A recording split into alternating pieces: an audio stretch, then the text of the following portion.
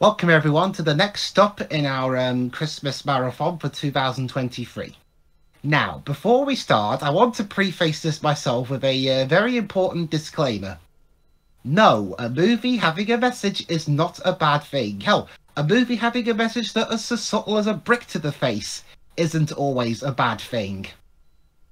The problem is, this movie doesn't do that well. Really. You made a good point, but you're a man, therefore technically you're automatically wrong. Okay. Where is this going? Shiri, you have no goddamn idea. I'm scared. Okay. This is a movie that even Chris Stuckman, one of the nicest critics on the internet, he hates this film. The 2019 version of Black Christmas, starring Imogen, I really should fire my agent, Poots. Okay, so this is sort of another sequel to our Halloween commentary, since you'll recall we did the very original Black Christmas movie of 1974 and the first remake of 2006. As for this, well, Wikipedia describes it as, and I quote, the loose second remake. Loose is a good term because there is no Billy in this one. The slashing is more associated to a group of people rather than just one. And the only thing that this has in common with any of the other two is that it stars a sorority group of girls in a university club. Otherwise, that's it. It's not even a case where the murders happens only in the house or around the house. This involves the entire university. This is as close to E-name only as it can get. So I guess on the plus side, if you're a fan of the original, there's not much that it can be ruined for you, I guess.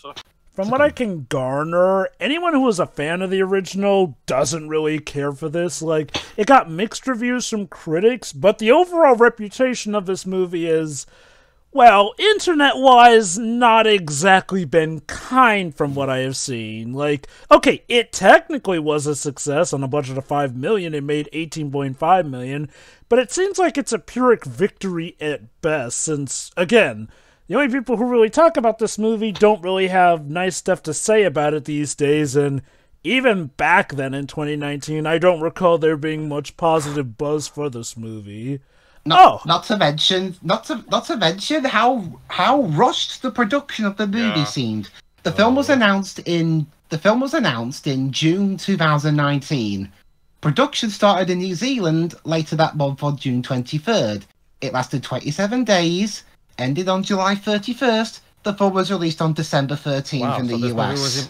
So this movie was even more rushed than Child's Play 3. Jason Blum is not, a stranger to this kind of tactic for making these movies because, cheap and efficient and not necessarily always on the cheap side. In a sense, spend the less money as possible, take less time to do, guaranteed profit, which did work out also in this case. Maybe not as much as he wanted, but it did. The problem is, again, we had to hope that the actors and crew involved, were fine enough in doing this. But trust me, that's the least of the worries you have to take when you watch the movie. Yeah. The director is Sophia Takal, who also co-wrote the movie along with April Wolf. Takal's previous credits include directing stuff such as Green, Always Shine, an episode of Into the Dark, and more recently, episodes of Gossip Girl and The Summer I Turned Pretty. So, mostly a TV director, and I legit have not heard of as any other movies. Alright, so let's not beat about the bush. Start before the Universal logo in 3, 2, 1, go. This is gonna be painful. Also, Teo, like you yourself said, the four of us are men, so we might as well make this a Shiroi solo commentary at this point. Okay. I will say this. Among all of us, I will take her opinion in consideration the most, because I do believe, all bullshit joking aside, I do believe she's the more qualified to tell us the degree that this movie's message is. Well, I definitely agree that she may be the most qualified. I have never bought into the narrative that, based off of someone's gender, that means that they can or can't actually comment on how well done stuff is. You didn't say that, though. I'm sorry, go on. Oh, I know, but, like, I get why he's mentioning that you'd be the most qualified, since that is kind of the mentality that a lot of the internet will run on, or at least the people who try and white knight this sort of stuff. Man like, possesses powers so formidable they can only be considered supernatural. With a proper education, man can wield these powers and go forth with the world. Keep in mind, this statement, which is very fictional, refers to mankind as a whole, kind of like X-Men. Oh, thank God. Let me put it this way, Shiro. You know how she is because I've already told you about her. This is the kind of movie that I have to tell Vanessa, don't watch this thing. This thing will you'll fucking trust me, throw a fit at this thing. Despite you already know why because I've told you about her. Despite what you will see in this movie, there isn't so much fun that you can have in this. Depends on your point of view, because I will remind this by my final thoughts, but I can tell this. With this premise alone, I do believe you could have still make a very fun movie out of it with a good message to boot. The problem is mostly the kind of tone that the movie chooses, at least in my opinion, to describe this message and its conclusion. But again, we literally are just starting, so you'll have to see. Alright, so let's talk about the production company behind this. Blumhouse Productions, arguably one of the most successful current horror film developers to date. And Universal is keeping them very close because of this. Now, okay, to give Blumhouse Productions credit, I can see why their strategy does, for the most part, work. They do relatively good of a good sense of freedom, but relatively limited budgets. This causes the people that they give projects to actually have to think outside the box and do some very creative means and actually getting good horror stories told out of it. I would argue we've seen it succeed more than it fail. That being said, there are still some failures, including this movie at least when it comes to reception, because, yeah, Blumhouse also subscribed to the narrative of pretty much machine gunning out all their products, for better or for worse. Again, now, to give them credit, I'd say it's worked more than it hasn't, but it is not a flawless procedure. They have had quite a few duds here and there, and they can usually bounce back from those even if they fail financially because they tend to have that much back in the bank. I think their most expensive movie was the recent Five Nights at Freddy's movie, and well, needless to say, that one turned out a profit. Also, again, to get this also out of the way, the thought process making behind this movie, I actually understand it, and I think it's a natural conclusion. Reimagining the original story, which already had some level of empowerment, into a more modern context and making it about female empowerment, especially in a context like the one of a university where in real life, women suffer a lot for different reasons. That's not a bad idea, particularly in the context of a slasher, which gives the opportunity to these girls to actually... What do Christmas Ham and a sorority girl have in common? You're all they're about... chill. They both squeal before they die. I dare you, sir. I would have said they're both about to get cut. Oh, both jokes are stupid. Yeah, Again, they are. I do believe that as a general thought process, I do believe that this movie is more about its execution than its conception, but you will see. I mean, okay, to give this movie credit, so... What's this one? No! Whoa. This one looks like a discount Emily Blunt.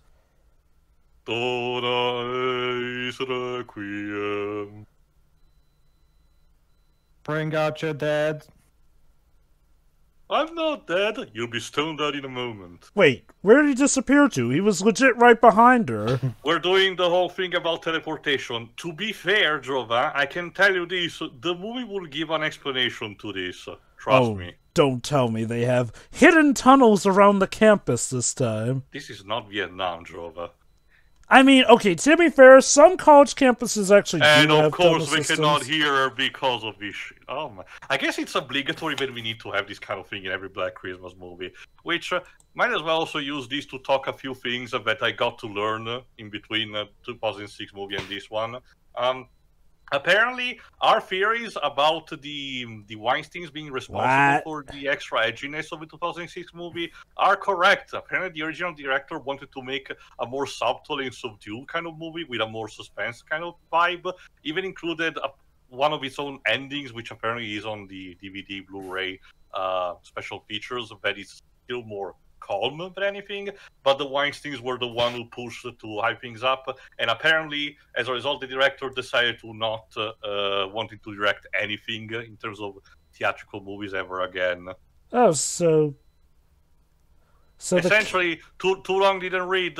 Blame the Weinsteins, not the director. So basically, the killer was in the house the whole time, and that's why he kept vanishing instead of and just murdered her killing with her. Icicle, creating a snow. Apparently, a snow angel. Oh, let me guess. The icicle will melt so that the murder weapon will be gone. That's just to not to spoil too much, but that's kind of how one of the mysteries in Layton Brothers is. Black Christmas. Well, at least we have a Christmas movie now, kind of. How many of these movies can they make? Jesus. Yeah. Kitty. 3. Also, I like the fact that they use Gothic font. At least gives more personality to the title. It's like a lion cat. Like. That's a mane. Yeah. No, I know. That's why I'm saying. Oh, I'm not sure about that, Shiri, because they tend to have more fur. Oh wait. Cross species. But don't you see, guys? That's the same kind of cat that was in the original Black Christmas movie. We are keeping true to the lore. I get the idea it's because of that. Because if I recall correctly, the director at some point did mention something like she wasn't even sure to wanting to do a Black Christmas, instead wanted to do an original property. So I get the idea these might be small touches that Jason Blum asked her to do. Your monologue is killing me. Okay, I'm sorry. What does that mean? How do you lose a Diva Cup?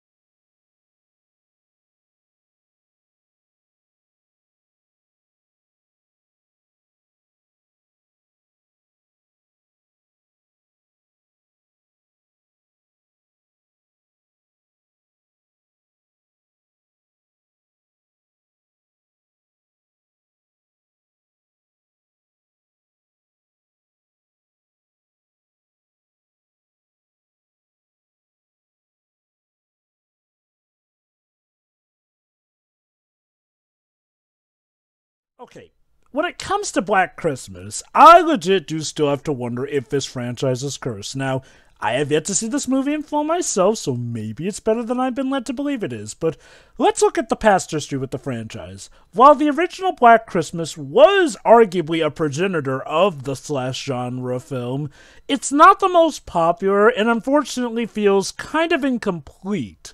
The first remake, made in 2006, which, God, looking back at the budgets, is technically the most financially successful of any of these movies. There's some food for thought.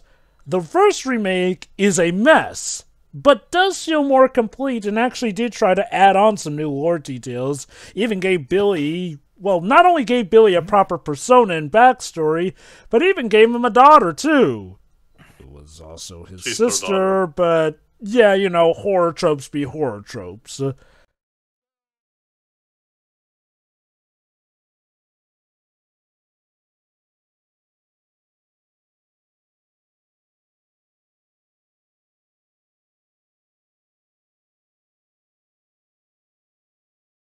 The movie tries to be more on the level of, you know, what life for, girls who go on university might be, including, on intimate levels. Like, it gives you an idea this will be their natural routine, especially if they're friends and being studied for long enough. Like, I'll give it credit, okay, the stupid killer scene aside, and yeah, it's not a good scene it's not a good start when I think that the killer is kind of an idiot. Also, that Santa doll is creepy, but to give the movie credit, I'm not having problems with these girls' dynamics so far. This seems relatively fine. Also, we might as well mention the score. Let me see. Done by Will and Brooke Blair. Maybe they are siblings. I don't know. Either siblings or married. I don't Wait know. a minute, that house has kids. Why was the killer inside that house from the get-go? But Anyway, there you go. They're It was those two kids in a trench coat. That would be hilarious. sure, why not? I don't know if it's Hawthorne College is fictional or not. I probably should have watched, some reviews in preparation for this. But as you can imagine, I don't tend to not stick too close to this movie very often. Does the movie state This is a grand college building. Yeah, does the movie state which city this takes place in? I think so, but let me check again. Sure. City. Because Yes. American City. I got that from the scams. That's what people like to joke in my country. I'm mainly asking because we do have a Nathaniel Hawthorne College over in New Hampshire. Oh, it's Carrie Elwes. Yeah, Carrie Elwes. Clearly What? here. Okay, I will say that he's here for a paycheck, but as you will see later, he seems to be enjoying the role that he's given. Carrie Elwes, what a place for you to show up. Well, that's the thing. Nobody gives me work anymore, so... Hey, that's not true. You'll be in Mission Impossible Dead Reckoning Part 1. That is true, I guess. Also, the Lionsgate is still in time to bring him back for Saw 11. So, Wesley from The Princess Bride and Robin Hood from Men in Tights. Nice. See, over here in my country, it's very difficult for college/university graduates to get proper jobs. So a lot of, like, to give you, there's a common joke here. Yeah, that makes sense. The more time you spent in the Portuguese education system, the less qualified you are. So I suppose they might be using a brand generic Hawthorne College to not have to pay rights, maybe. Most definitely.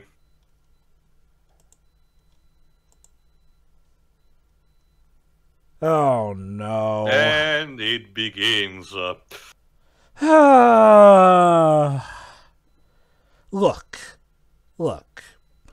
I am not one to say that the messages of gender equality... That's how it's pronounced.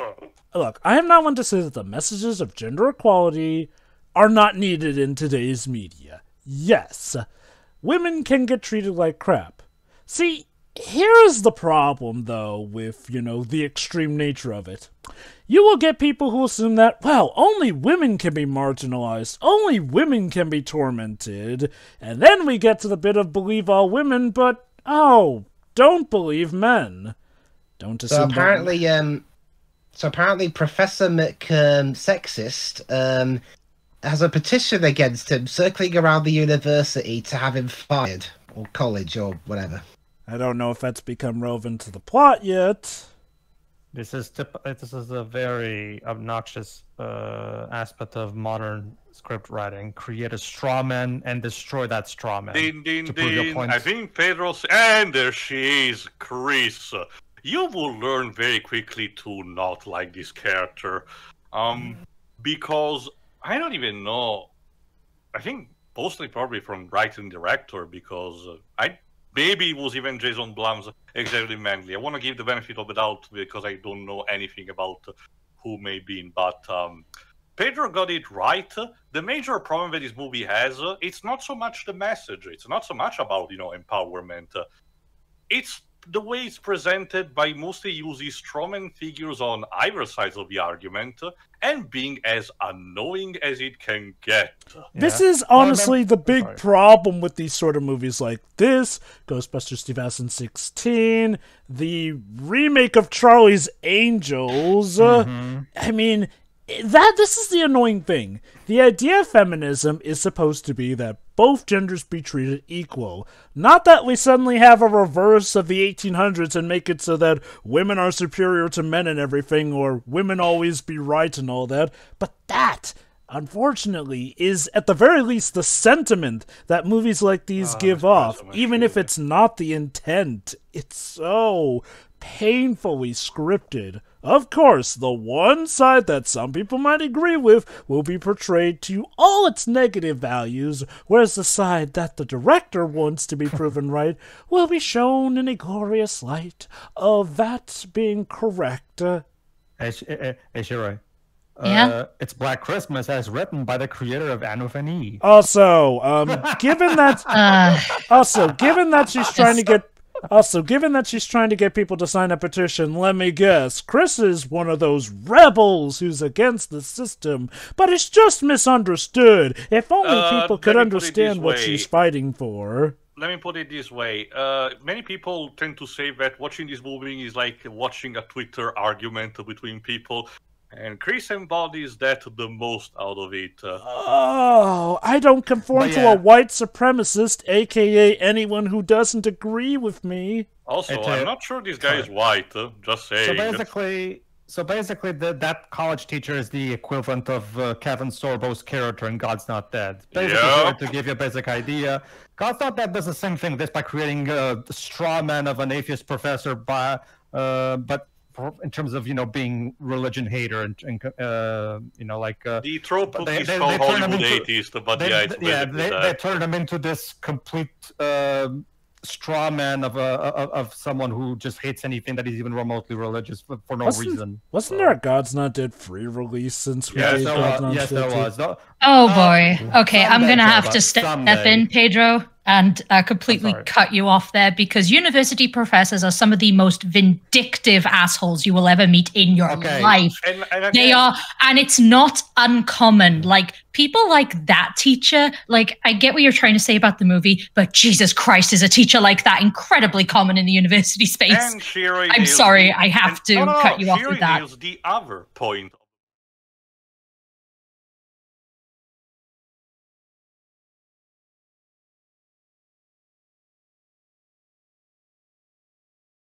Oh boy. I mean, that was a stupid joke, but probably didn't warrant like that, I guess. I don't know. In case you're wondering, if I remember correctly, our major protagonist, Riley, was actually raped in the past, and she suffers PTSD from it. I think it was. Oh, so he is a dick for making that joke then. Yeah, I think it was by either him or this Brian guy you mentioned. Mm-hmm. And again, Shiri makes it nails the other point, the fact that despite everything, these themes, particularly in university colleges and everything, are still happening, to real people. So the movie has a degree of actually, trying to get the message across by talking about stuff that technically is relatable to the audience. Again, the problem is instead how this is conveyed, because I do believe that with this kind of premise, you can get the message perfectly across, and also having a fun romp to see how this girl manages to overcome the status quo that is from her colleges, and having fun while we're at it. You will see what happens. They're gonna miss the mark big time. Well, again, that will be for you to see. For the time being, they had to prepare for a Christmas celebration. Effectively, a theater play that the school is having, the college is having. So I guess Riley is supposed to be our main protagonist of this version of the story. Yeah, the girls do have a decently enough equal amount of screen time, but Riley, for intents and purposes, is supposed to be our center of attention.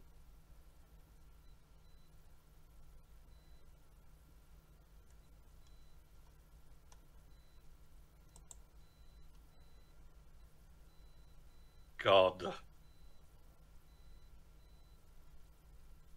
I don't get what that was trying to say. Anyway, I think when they were talking about the white supremacist, I guess they were talking about Calvin Hawthorne, the founder of the college, which, leads me to believe that this is essentially just a made-for-movie university.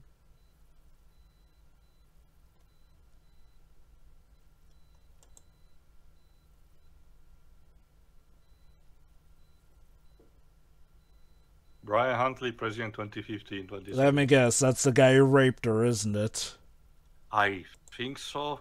Well, I mean, given that his presidency was cut off in 2 years, that either means he graduated or had to leave and step down for a reason. As mentioned, I don't watch these movies very often, so the more, not intricate, but the more detailed parts about the plot is something that I need to be reminded of. Now, regardless of what we think of him, when it comes to the Chris Stuckman review, from what I've heard, it started out essentially as a regular review, but then devolved into a hilariosity for review. No, originally he talked about it in the things he talked about the mostly were the technical ones, which is something that he still did not like.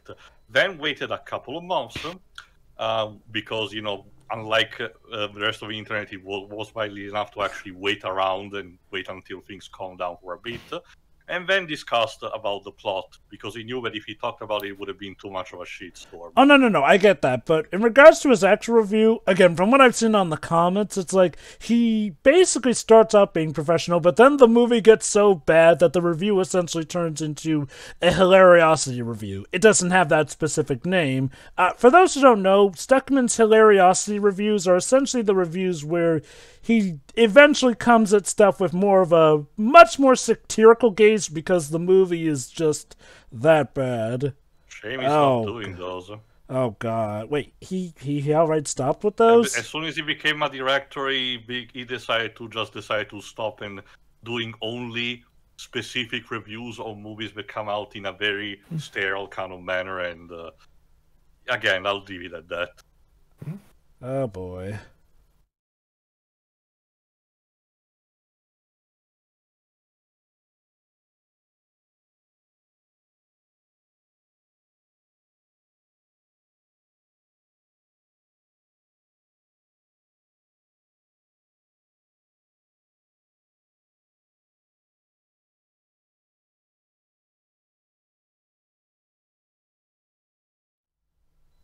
Oh my God.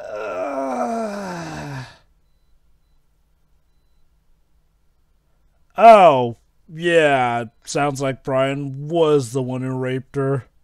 Well, you're literally the worst, dude. Again, let me put it also this way clear. If you want to make this kind of, strawman, not necessarily strawman, because these people of that kind of personality do exist properly in real life too.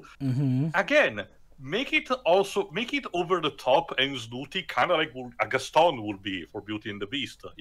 You still come across with the point that this kind of behavior is not acceptable, and this person potentially was in danger of being raped because she wasn't particularly secure about these sexual encounter. But at least you're also having fun with the concept, like something like a slasher movie, like especially like the originals, were not necessarily having levity in them, but they were not taking themselves this kind of dour seriousness. Okay, look, there's a time and a place to be doing this. That being said, doing it in a horror movie, I'm not saying you can't do that in a horror movie, but it feels weird. Like, okay, when I think this kind of level of serious tone, I think of it in like one of those PSA movies that you play in school, which, to be fair, you get why those are the way they are. Some kids legit did not know better, and an educational movie can be unsubtle, or, can be very much in your face to really much hammer it in your point. There it's fine. This, though, being... Also, Chris is putting Riley on the spotlight for the play that they're having, with the purpose, idea that this play will give them empowerment in order to reject, the man at the college, despite the fact that Riley has these trauma on her and knows that her actual rapist is in the audience, and Chris decides to still put her there because she believes it's for the better also for everyone. Again, it's the same problem that I have with situations like Edgeworth in Case 2-4 against Adrian Andrews, and towards the end of the crossover Professor Layton Phoenix, right? The idea of trying to overcome trauma by forcibly confronting it, even if the person in question feels insecure about it. Sure, it can work out under circumstances, but it honestly potentially leads to more damage than anything. Edgeworth at least has the excuse that there were incredibly dire circumstances and that they needed that woman to talk, given now it was legit a matter of life or death. This Chris is just being a dick here. What happened to you, girl? You used to be cool. Like, gee, it's almost like you suffered some weird trauma that made you a shrinking violet. Oh, wait. Like, that being said, you know, trying to getting some positive out of this, you know, I still like the idea of using the stage play to essentially not king shame, but, you know, properly shame a rapist, you know, on the crowd. So there is that.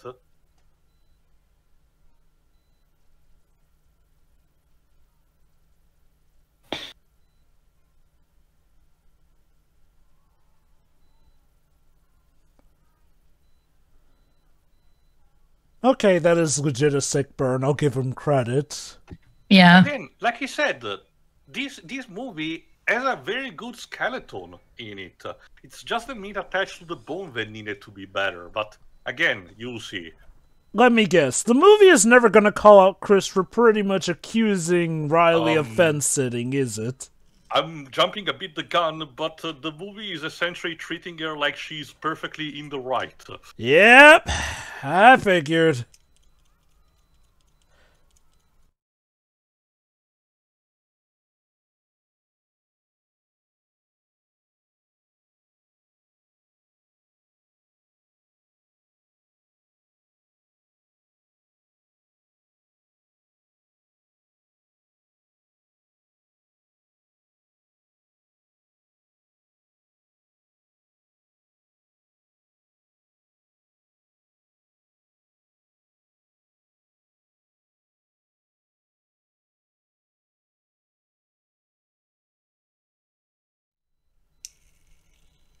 In case you're wondering about Nate, Nate is basically we'll say token nice guy, but not in a way of the nice guy. I'm talking about, you know, that perfectly normal guy who just sometimes hang around with these and he's perfectly, you know, fine, doesn't have any ill intent or anything. And to give credit, you know, it's not like the girls are treating him like shit or anything. He's just there. And they don't throw in the stereotype that he's the gay best friend to girls. Surprisingly, no. But again, I'll take what I can get.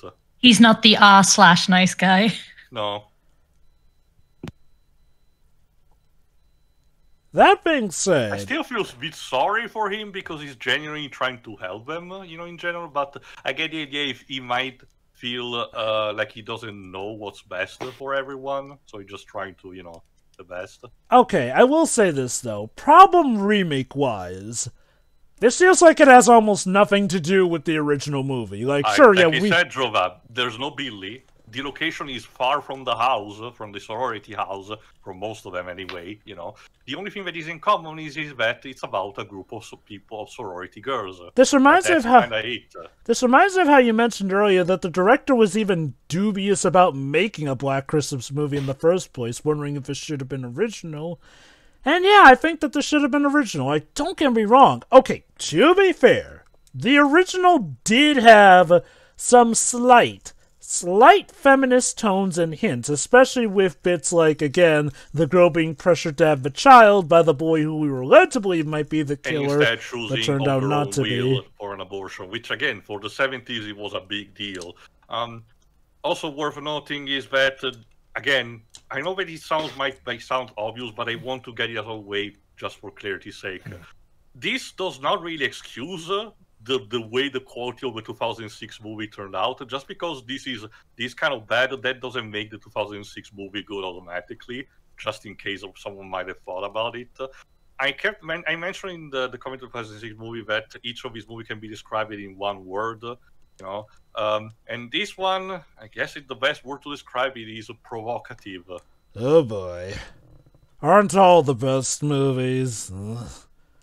Okay, you know, I think I can imagine there are a few, but they're just not coming to my mind really. But I don't want to, you know, judge them all in the category into one. Okay, I guess if I can give this movie one credit, whereas a lot of big companies will say that they're being progressive, but let's be honest, they're just using that supposed progressive nature to get the headlines, get the controversy stirring, and hopefully get the dollar signs a-flowing. I guess I can buy that the creators were at least genuine with them trying to be progressive in this movie. And keep in mind... in that case, Joe, we run with the same problem that you guys probably ran into The Last of Us 2 with, Neil Druckmann. It's technically doing more damage to the product, of what should be instead a good message that should actually, inspire people to be better. Also, real nice giving a progressive nature while you're treating your dev team a little better than slaves, Druckmann. Oh, and now we know a little bit more about Druckmann, too. It is even worse.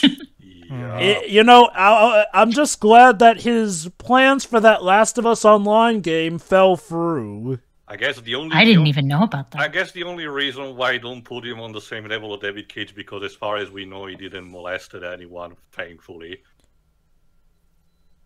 He was just a dickhead boss before the other stuff. Unfortunately, evil comes in varying shapes and sizes. Mm-hmm. But now she's getting the spooky messages from Mr. Hawthorne's statue. Again, in this moment, we're trying to resemble more the concept of the original, the sorority house, and a potential murder happening there. I do want to point out that not every remake has to be one for one. But that being said, part of the problem with this is, hey, if you were just a fan of the original and wanted a remake of the original, you have every right to be disappointed by this not resembling the original pretty much at all. Messages, Jova, it comes also into the trapping of, if you have potential criticism about it, that clearly means you're against the message, of course. Oh, please tell me they didn't fall to that old trick from Ghostbusters 2016. These days, Jova. Oh, shit. Oh, geez, that sound was so loud. Yeah, that's another thing. Jump scare sounds, my favorite. Blumhouse love to put this in a lot of his products, unfortunately, and it happens also in this one too. Again, to be fair, I think it depends on creator from creator, because to be fair, Jordan Peele is a lot more restrained, and he's also That's because it's mostly about individual creators making decisions. This is instead a product where Blumhouse has a bit more control behind it. Oh, wait. Okay, so we know for sure that more of the decisions were the calls directly of Blumhouse Production. Not necessarily for plot decisions, but in talking about the presentation. Okay, I'm actually curious. Boycotted. I'm actually curious. How messed up was the production of this movie? Well, we don't know how much it can be, because as you guys told, it ramped out way too quickly for its own good. So for all we know, everyone was just fine because we had to film it like a month or something. Like, I guess to be fair, I'm not seeing any production flaws from the rush nature, but to be fair, it's Black Christmas. Like, I don't think you ever really have to have a high budget for it. Again, the highest budget we saw, I think, was the 2006 one, which, again, was still more profitable. And that one had, I guess, sort of that kind of action scene with the house burning, but other than that, nothing really big in the effects department, so, yeah.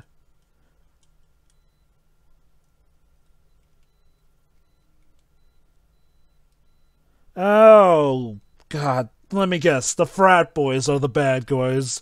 I mean, Lord knows, they're telegraphing it enough with how evil the fraternity is.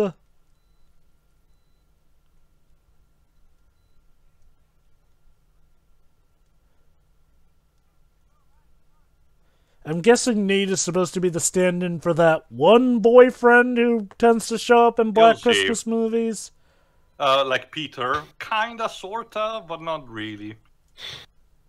He's also more reminiscent to Discount Ryan Gosling, that was it was like. Alright, as I foreshadowed in 2006 movie, this scene wants to be a parallel to one of the more famous scenes from Exorcist 3. Weird thing to take into account, but okay. Said, it's a good scene, and as such, these homaging to that is also good by nature. This is essentially a tracking scene on a single location, and we see the character moving from room to room from this perspective, and having a sense that something is about to happen, but we don't know when. Oh, honey, if this is anything like the first movie, you are not feeding that cat ever.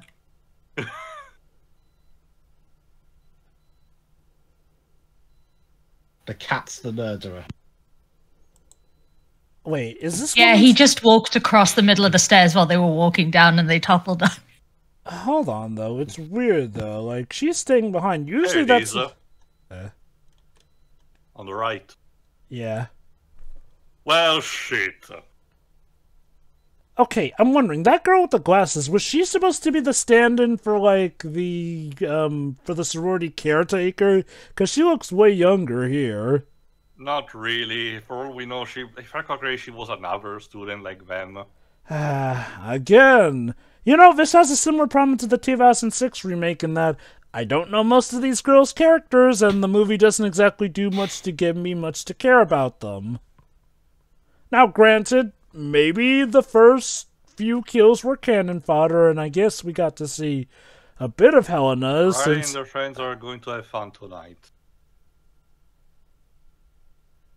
Landon? Keep on guessing, sweetheart. Maybe you'll get it right. No color. Also, that ringtone.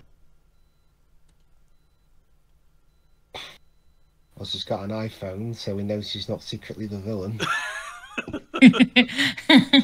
I mean, it was about that point, wasn't it? Holy shit, it's Gaster. We're betting also another homage to the original movie by having, you know, the lecturer also call on the phone. Well, at least a tease of that originally. Also, never answer, like, no caller ID. Sure, it's the equivalent of pressing I feel lucky on Google.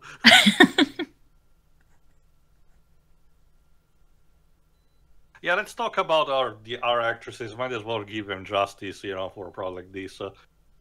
Imogen Poots as Riley. Let me check her filmography. If I recall correctly, most of these are fresh blood. They did not do that much until this point. I mean, the acting at least isn't bad. Okay, our protagonist was young Valerie in V for Vendetta. That was either her first role. And she was in 20 Weeks Later. For the 2011 Friday Night, which wasn't really good, but I can imagine her role was not that big maybe in that. A lot of other movies that I'm not recognizing. Okay, her career is pretty, you know, healthy enough. Also on TV, stage, so good on her. Chris is played by Alessi Shannon. Check. She was in a series called Charmed. Another series called Leverage. She's mostly a TV actress, also on stage this year. Brittany O'Grady, Jess. She was in not much. Her career is not that much, but it was mostly also on TV. Also, Riley suddenly is sporting a much different hairdo from what I recall her having at the start. Oh well. Lily Donoghue as Marty. Check.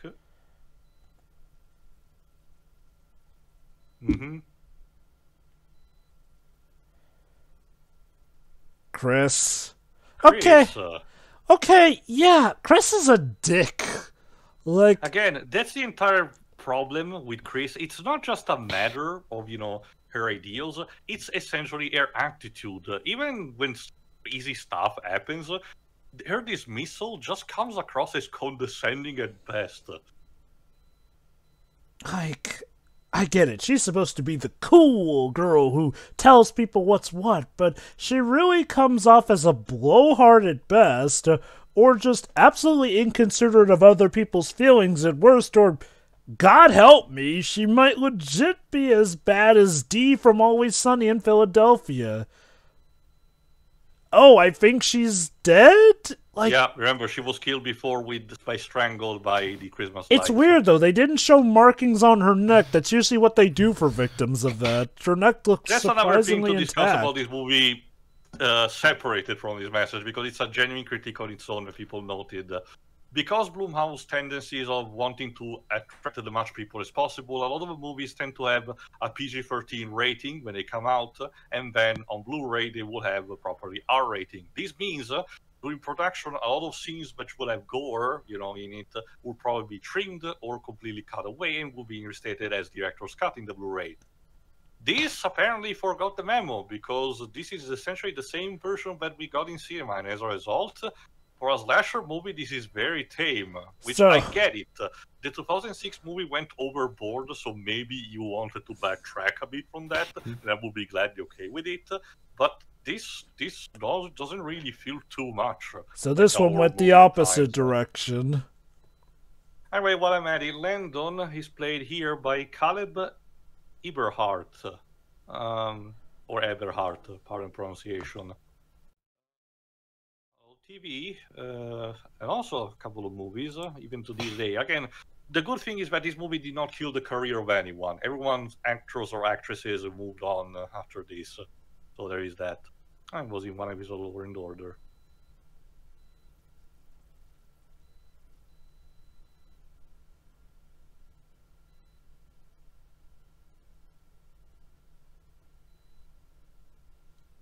By the way, Joba, since Imogen Poots is from England, how do you rate her accent?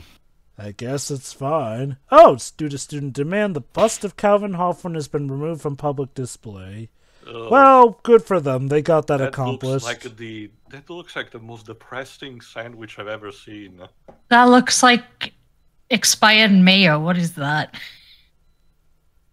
It's one involves small packages that you get in stuff like McDonald's.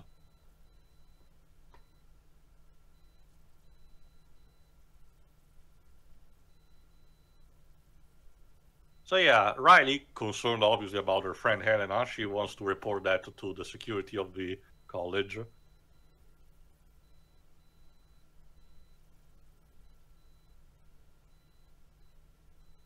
Get in, the guard doesn't know about these. Oh, are we gonna have a reference to the original movie, which had the killer being tracked via phone? Actually, come to think of it, in the modern day and age, this should be incredibly easy to solve now, given how far technology has come in tracking this sort of stuff.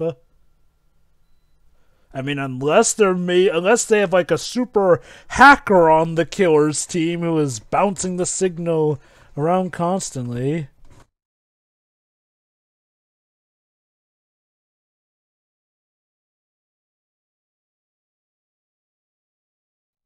Well, I mean, she's doing the right thing at least, expressing concerns to the security people.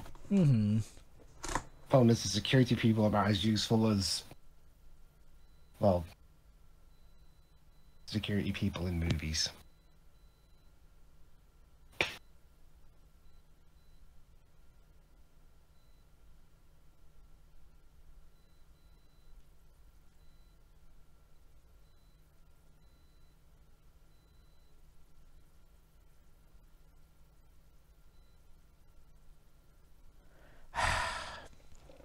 I get what the movie is going for, but from the security guard's perspective, he kinda does have a point that anyone could be a suspect.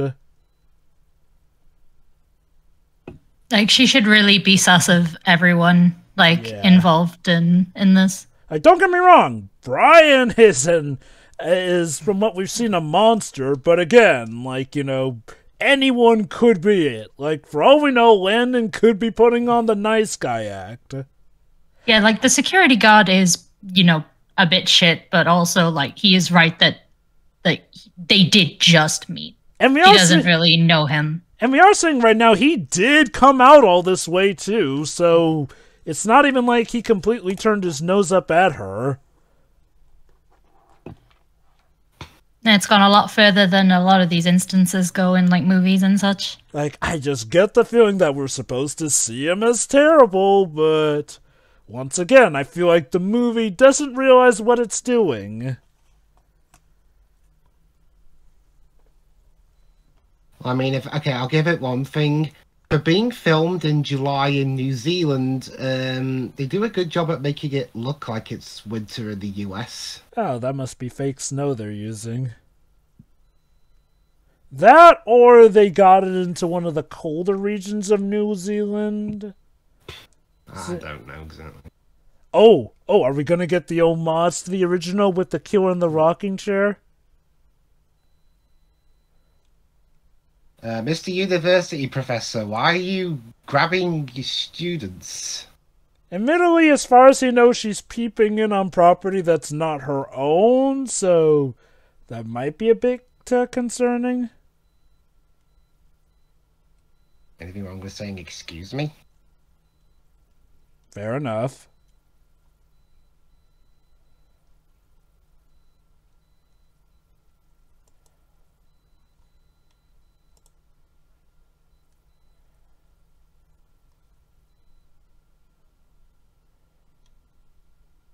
Video? Video? Oh, god damn it, Chris. She didn't. Damn. You are... This Chris is a really shitty friend, isn't she? Like, okay. What did she do? Apparently she put a video of their performance online without Riley's knowledge. Oh, that's... Yeah.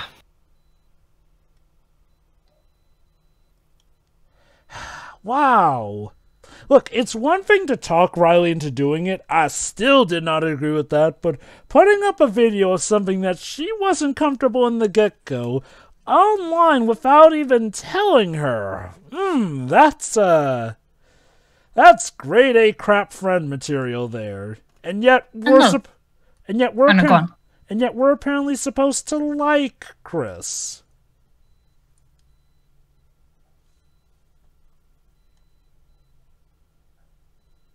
Creepy. My planet needs me. Okay, either they're setting this guy up to be like a red herring, or they are really telegraphing the evil vibes with him. For a second, I thought you left his key in the door. Alright, so is Riley going to confront the shitty friend?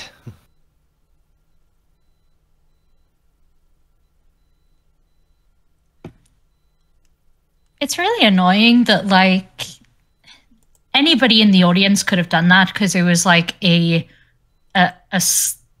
kind of school event, so like anybody could have posted the video, but it's just like so off that they wrote it so one of the friends did it. I don't. Oh my god, I think it's now. What? Okay. If I recall correctly, you're about to get to the worst scene in the entire movie. Really? That's saying something, because this I'm movie not saying is... that it improves, that the movie improves this after this, but this is the early season 2 Korra moment. Let's just say that. Oh, Maybe no. the guy drinking in the corner has the right idea. That is stupid, and so are you. Mind you, this is time to foreshadow a bit the entire metaphor of animal symbology, as in working ants working together, you know, in unison. Chris.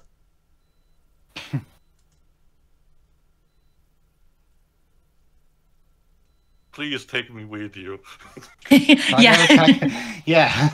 Whoa. It already has 50,000 views. Does Chris have, like, a huge online following?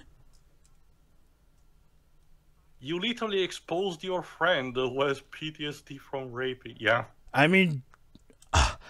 The sad thing is, I don't think this is the point the movie agrees with, but No, yes! The movie is telling that Chris is right, because the point is trying to overcome this for the sake of getting the message across and guaranteeing a better future for everyone. You know, that's really Sacrifices be damned. You know, that's really the sad thing, though. The movie actually had a good point there, but it's going to ignore it in the fact that, yes, there is a line between inspiring people or just trying to piss people off, essentially.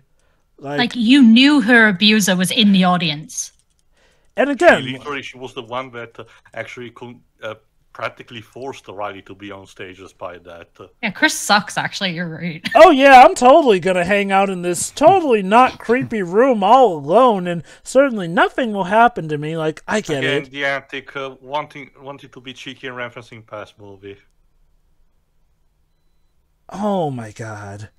And again, like, here's the thing though. It does get to a point where you're just fighting and not actually saying anything. Again, look at Ghostbusters 2016. That could have just been a funny movie in and on its own, but no. He's trying to make it about the petition. Oh god, yeah. It's kind of like what the Mark Millar was trying to say at the end of the Civil War comic event by having, I think it was Scott Lang's daughter saying to Captain America, "Oh, we're not even anymore fighting for the people. We're just fighting." She was basically saying, "I'd rather fight crime than fight each other and go to jail." Essentially. If you're wondering, no, she doesn't die by being electrocuted. Don't worry.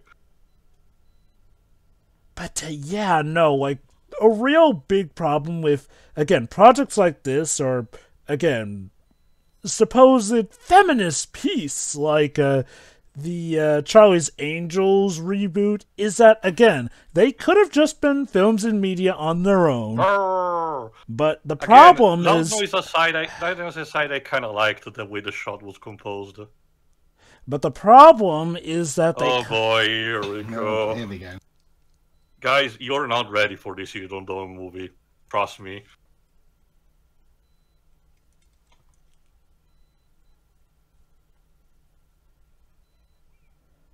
Wow! What does that mean? It's about to get worse. Eh?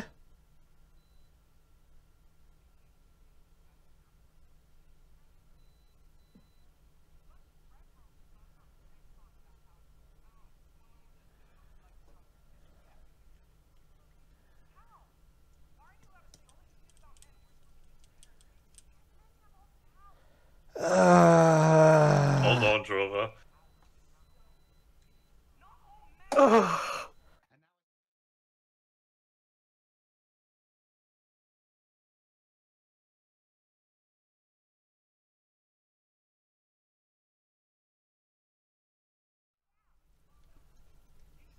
Oh, Jesus, is messy. Okay.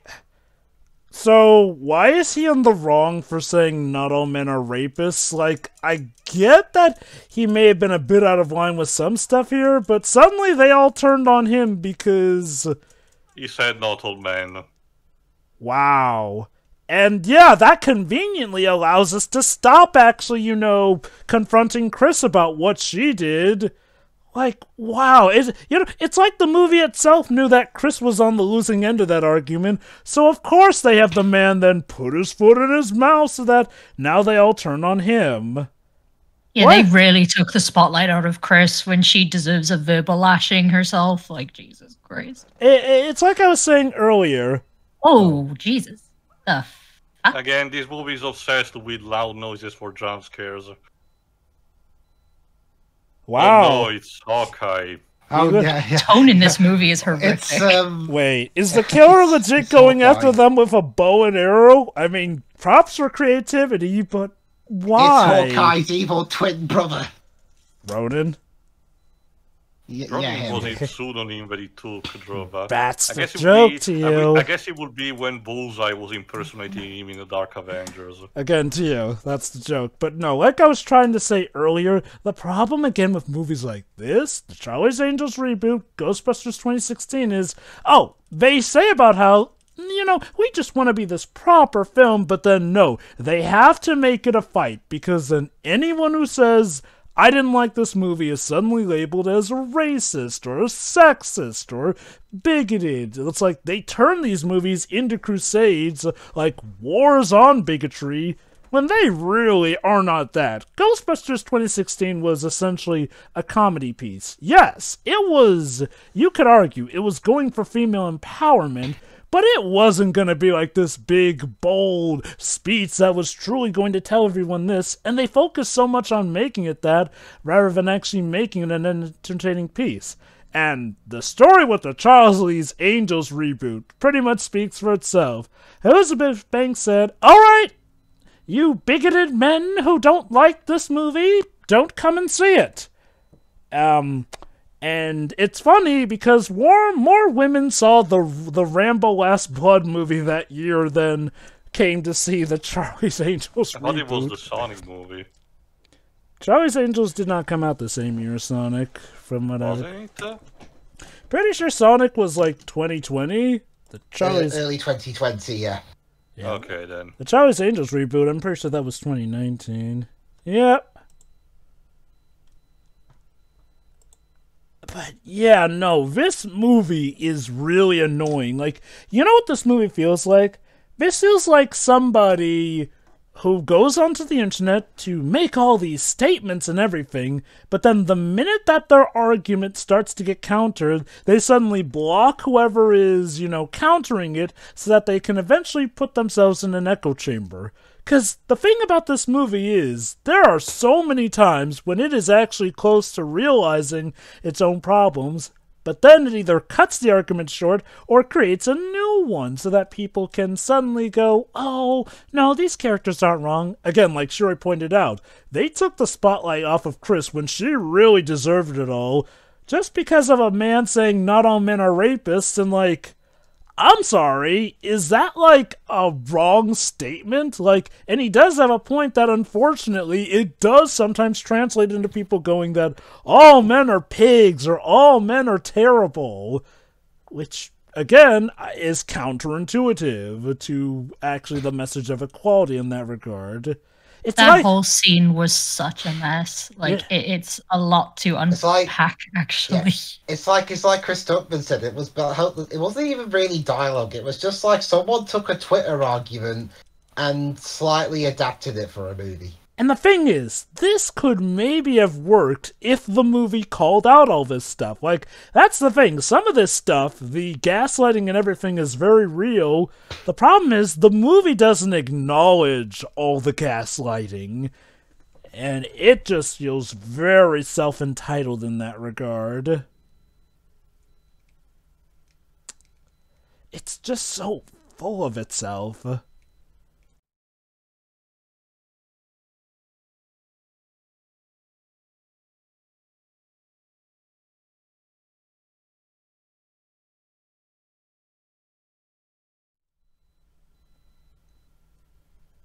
About what Jova said, though, if I may. Go on. Go on. The context for this movie lacks a lot of nuance because the context for certain words and phrases does actually apply. Like, for example, the not all men thing.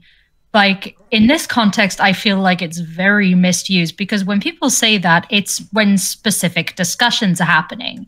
Like, for example, when we're talking about assault and you have random guys in the replies who are like, but not all men do this. And it's like, yeah, we know that, but that's not what's being discussed here. Nobody said all men do this.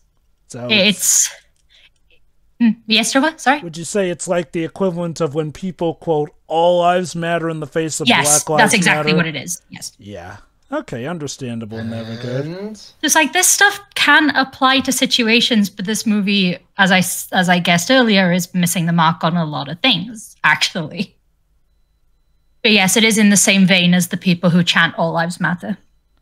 I guess the yeah, much like with the original, the movie will try to give a bit of ambiguity. Have the boyfriend, maybe he's like Peter, and maybe he's the real killer, and is being changing costumes to just lie to these people. You'll see where this is going.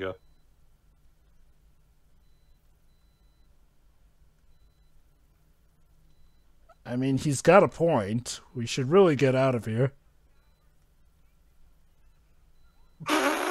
Okay, that was actually funny. What? This is a man's... What was he about to say? This is a man's weapon?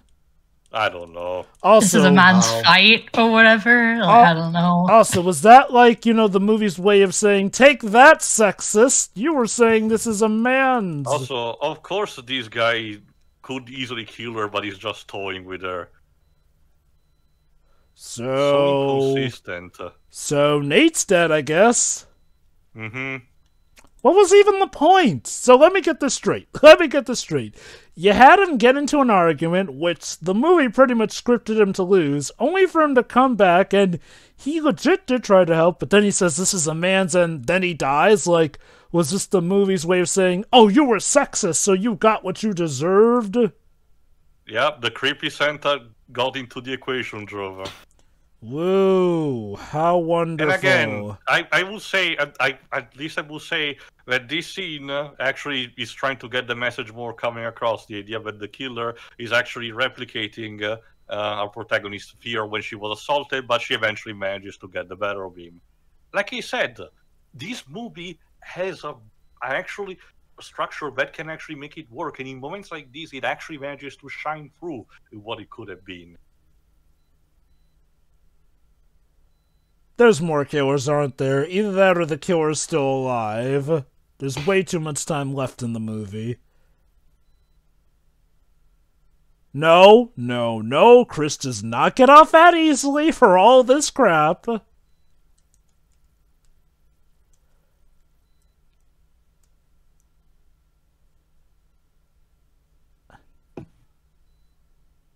You forgot he was her boyfriend. Should have known one of them was going to die after a moment they just had. It's just, it feels so sloppy, honestly. Like, so let's take under the mask and see who's behind this.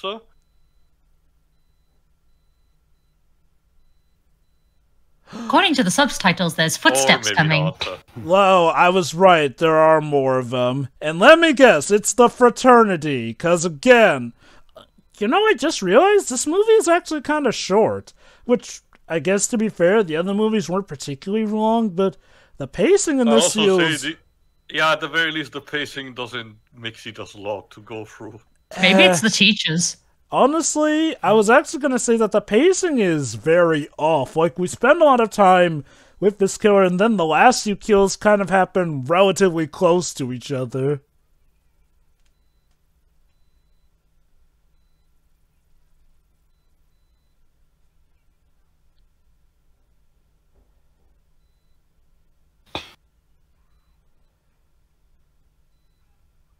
Well.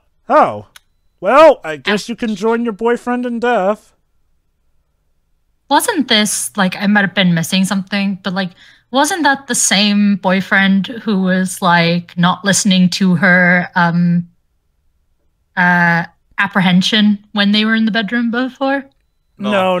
Was that a different couple? Different guy, okay. Different guy. Nate's actually supposed to be... The boyfriends look kind of similar, but yeah.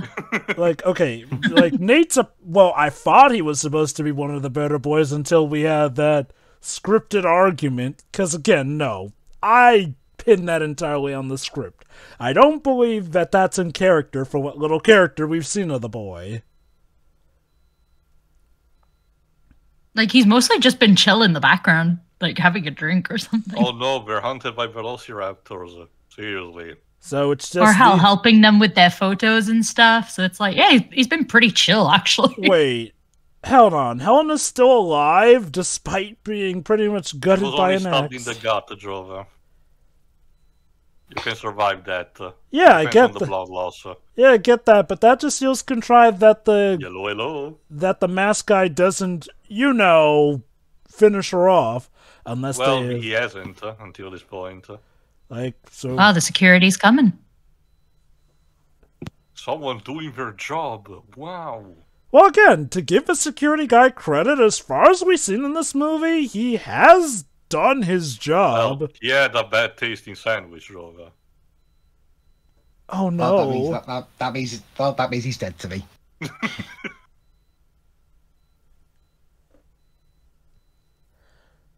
So it's essentially you can be the best in the world at your job, but if you have shit tasting food, that's it. I mean, I will judge you if you like pineapple on pizza, but that's that.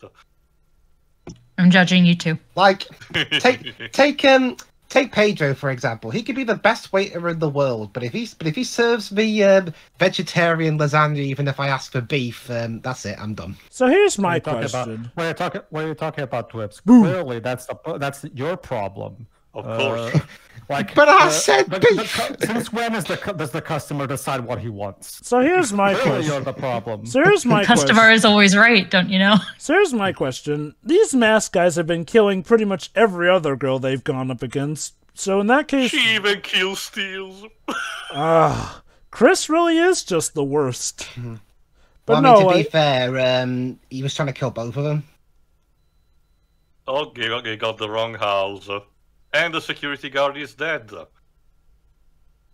Seriously, when is the FBI gonna intervene with all this mass murdering? And what is even going on at this point in this movie?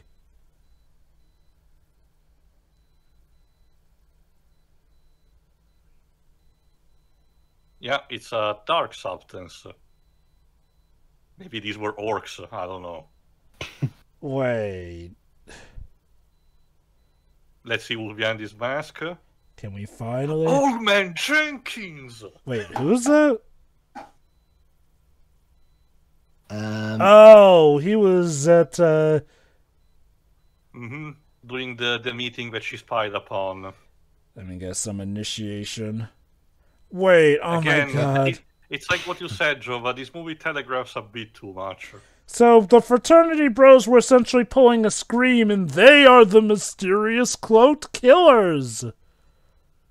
Why? That was not the point of the original Black Christmas. No, the original was just... Okay, to be fair, as you yourself said, Billy in the original might have lacked a motivation. It was just a bit too cookie crazy. And instead, in the 2006 movie, it was aggressively overly edgy by having him traumas after trauma in his past, like in his life. So I can understand trying to do something different in this case. And who's under this mask? They have these things on tight. Essentially, Chris was trying to get back the keys because they were the ones that our protagonist stabbed the guy with. But that blood's coming, but that black stuff's coming from that statue that they had removed from the main area. Wait.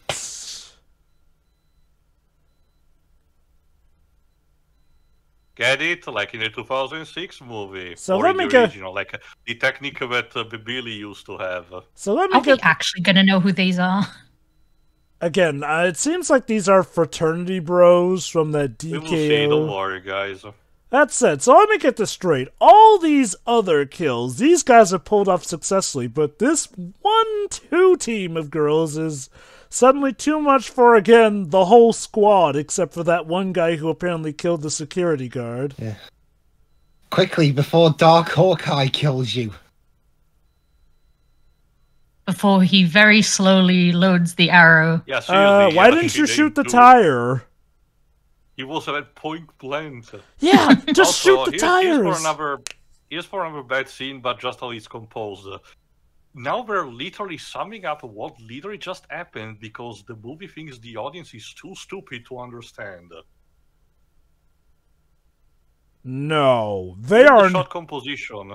I can't believe this might have been a mandate from Universal to say the audience might be sleepy at this point. We need a recap. Wait, are they suggesting that there's a supernatural element in that black liquid?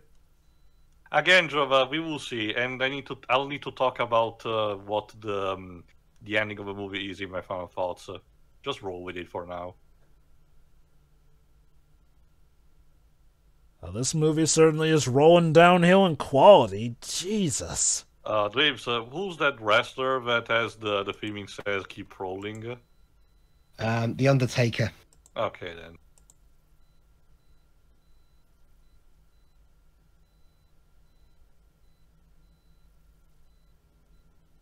Yeah, the Donkey Kong crew is responsible.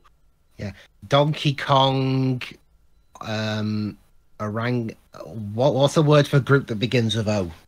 Organization. Operatives. Yeah, Donkey Kong operatives.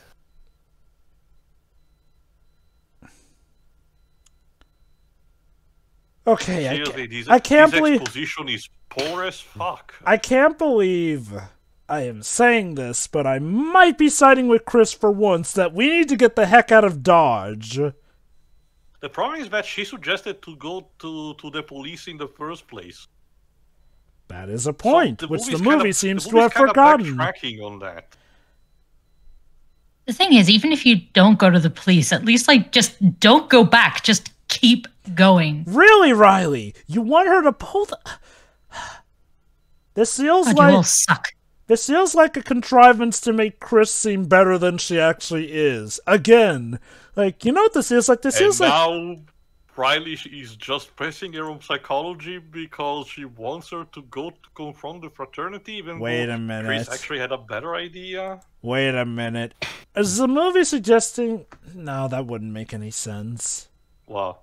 I was wondering, like, she mentions that the Black Liquid might be possessing them, and we saw that she got Black Liquid on herself, so...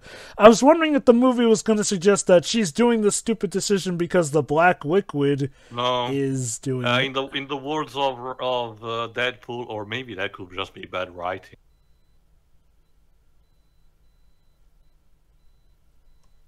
And she passes by him because... Look, I get it. You know, traumatized and everything. You need to catch up a bit. I can understand how this thing is constructed. Why wouldn't he? She's in a condition not trusting anyone at this point. Again, yeah, she's completely lost it. The way the movie has been going with the murdering, quick succession, and the emotional trauma, I can understand her reasoning like that. So. Again, I want to try to give this movie any possibility that it can. I can get where the movie is going with that, but I also will say that the execution of it has been pretty terrible. Wait, hold on. So I guess that guy killed everyone else in the house, and they've evaded him all that time? So for Glimpses the Light, we also have a couple of off-screen deaths. Oh, lovely. That's the thing, round here, this film was given a 15 rating, and yet so far... Not much gore or swearing, for that matter. Okay, it's really tame. Okay, we've talked about how this movie is giving the message and how it sucks. We've talked about how this movie is being a remake and how much it sucks, but heck, as a horror film in general, this movie sucks. Would it interest you to know, Jover, that apparently the director even flat out said that the whole point was to put the message before the movie? I mean, that explains a lot, but... I started to understand who might have had some of the writing decisions. That explains a lot, but that just adds to the problem here. You're making a horror movie, like... Yeah, that costs a lot.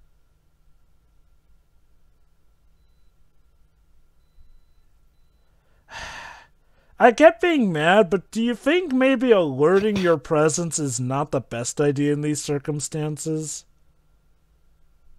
I guess it's to show he really truly is on her side.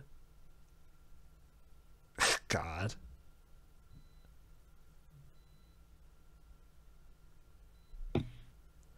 You really didn't think this through, did you? He dressed like those people at a Hot Fuzz. Yeah. It's all for I was going to say, it's like they're in a cult. It's all for the greater good. Well, it is a cult, sure, equals the greater good. Is this movie turning into a flipping... Soon enough, guys. You'll see. Is this movie turning into a flipping comedy? There's not much fun or joy to be had here. So it's turning into a bad comedy, because this feels like something that should be played for laughs rather than serious.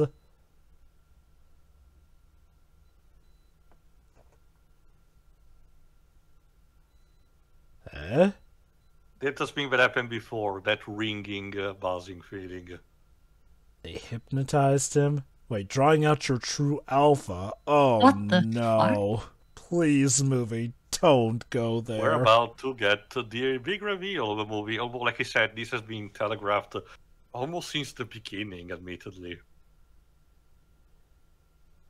They had the bust that was forced to be moved after the petition that Chris made. The black liquid.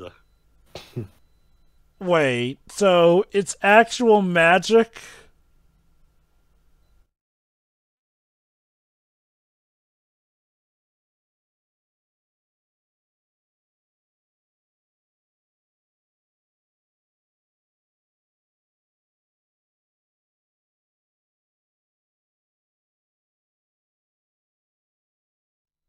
Oh, she's in on it.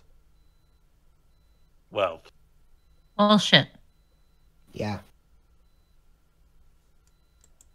Alright, like you said, we're about to get the reveal. Now we're going to sacrifice her. Again, Shiro, it's all about the greater good. With black goop. It's the generic black goop of of bad things, like the substance that creates the undead in Death Stranding. Oh my god. The Black Wicked actually is brainwashing them, isn't it?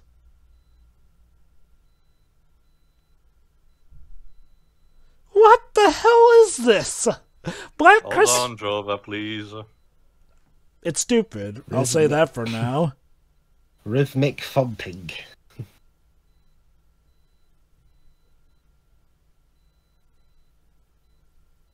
Sounds like a cheap Bond movie. And who's also accompanying the fraternity? Yes, it's Carrie Elwes. Oh no! The obvious evil English bad guy is obvious English evil bad guy! Of course. And we're about to get our explanation. This ought to be good.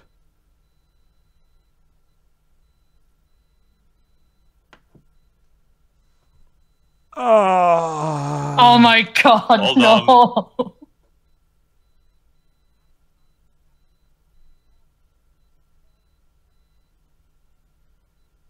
So this is all Chris's fault. Good to know.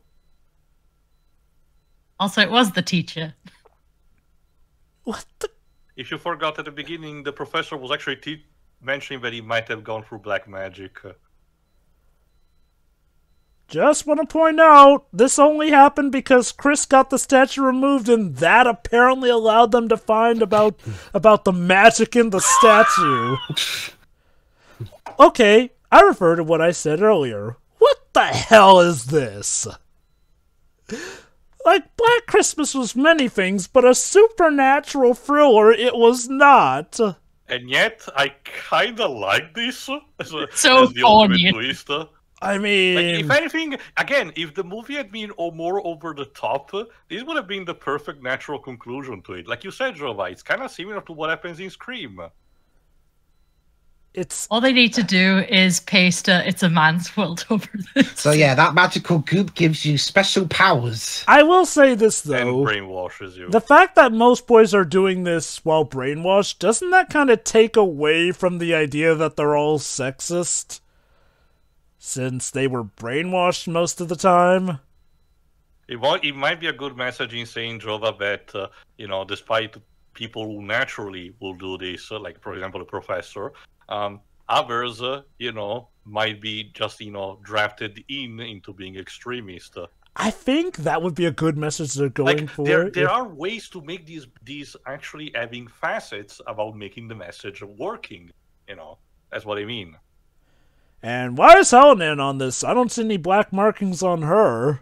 No, I honestly don't remember why she's in on this.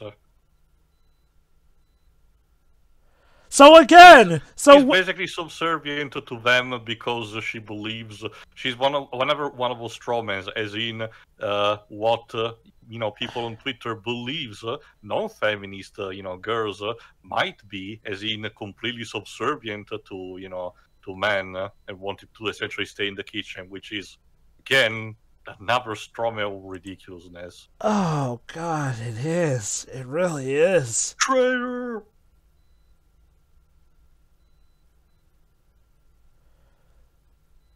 Still, if I recall correctly, wasn't Helena supposedly the one? Me we can rule the galaxy together. Sorry, Jova, go on. If I recall correctly, wasn't Helena supposedly the girl who got gutted by the axe? Or wait, no, she was... It was another character, Jova. That was Jess, I think. Oh, wait, no. I don't know. Again, Jova, don't worry about that. This feels like it's a scene that you'd have in one of those parody movies. Like, like you said, this is something that like Scream would have. Wait, so who's the king? What's the name? Triple H. I mean, I thought Carrie always was supposed to be like the king of his sorority, but is there like I forgot if it's still him or, someone else. And he just put on the mask just because.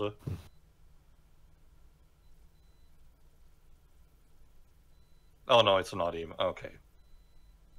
Eh?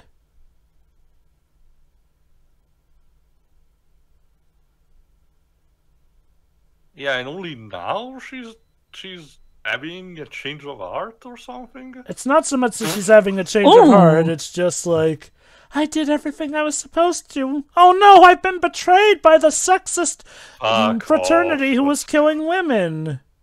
You're no longer useful to me. Basically, they're trying to do that just in case these were not evil enough. Like, I'm sorry, killing her makes no sense. 1, she supports your movement. 2, she is a girl, so doesn't she technically have, like, the inner spy capability of luring other girls to your cause? And 3, like I said before, what decides whether or not they kill certain girls or not?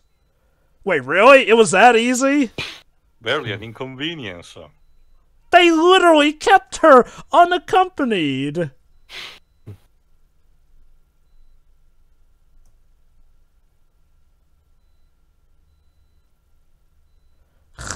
You know, I think had the movie not been so dead serious with all the message stuff earlier, this wouldn't be as jarring as it is.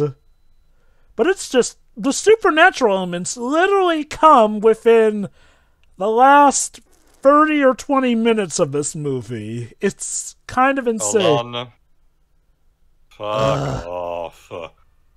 Yeah, I'm kind of reminding me of that shot in Avengers Endgame where they pan over to all the female characters in the movie. Like, see, look at that, we're so progressive, guys. And like, come on, guys. So, they're really trying to turn this into an epic hero tale in the last bit of this horror movie. What? Also, someone is beating someone else with a Menara. I don't even know what to say about that.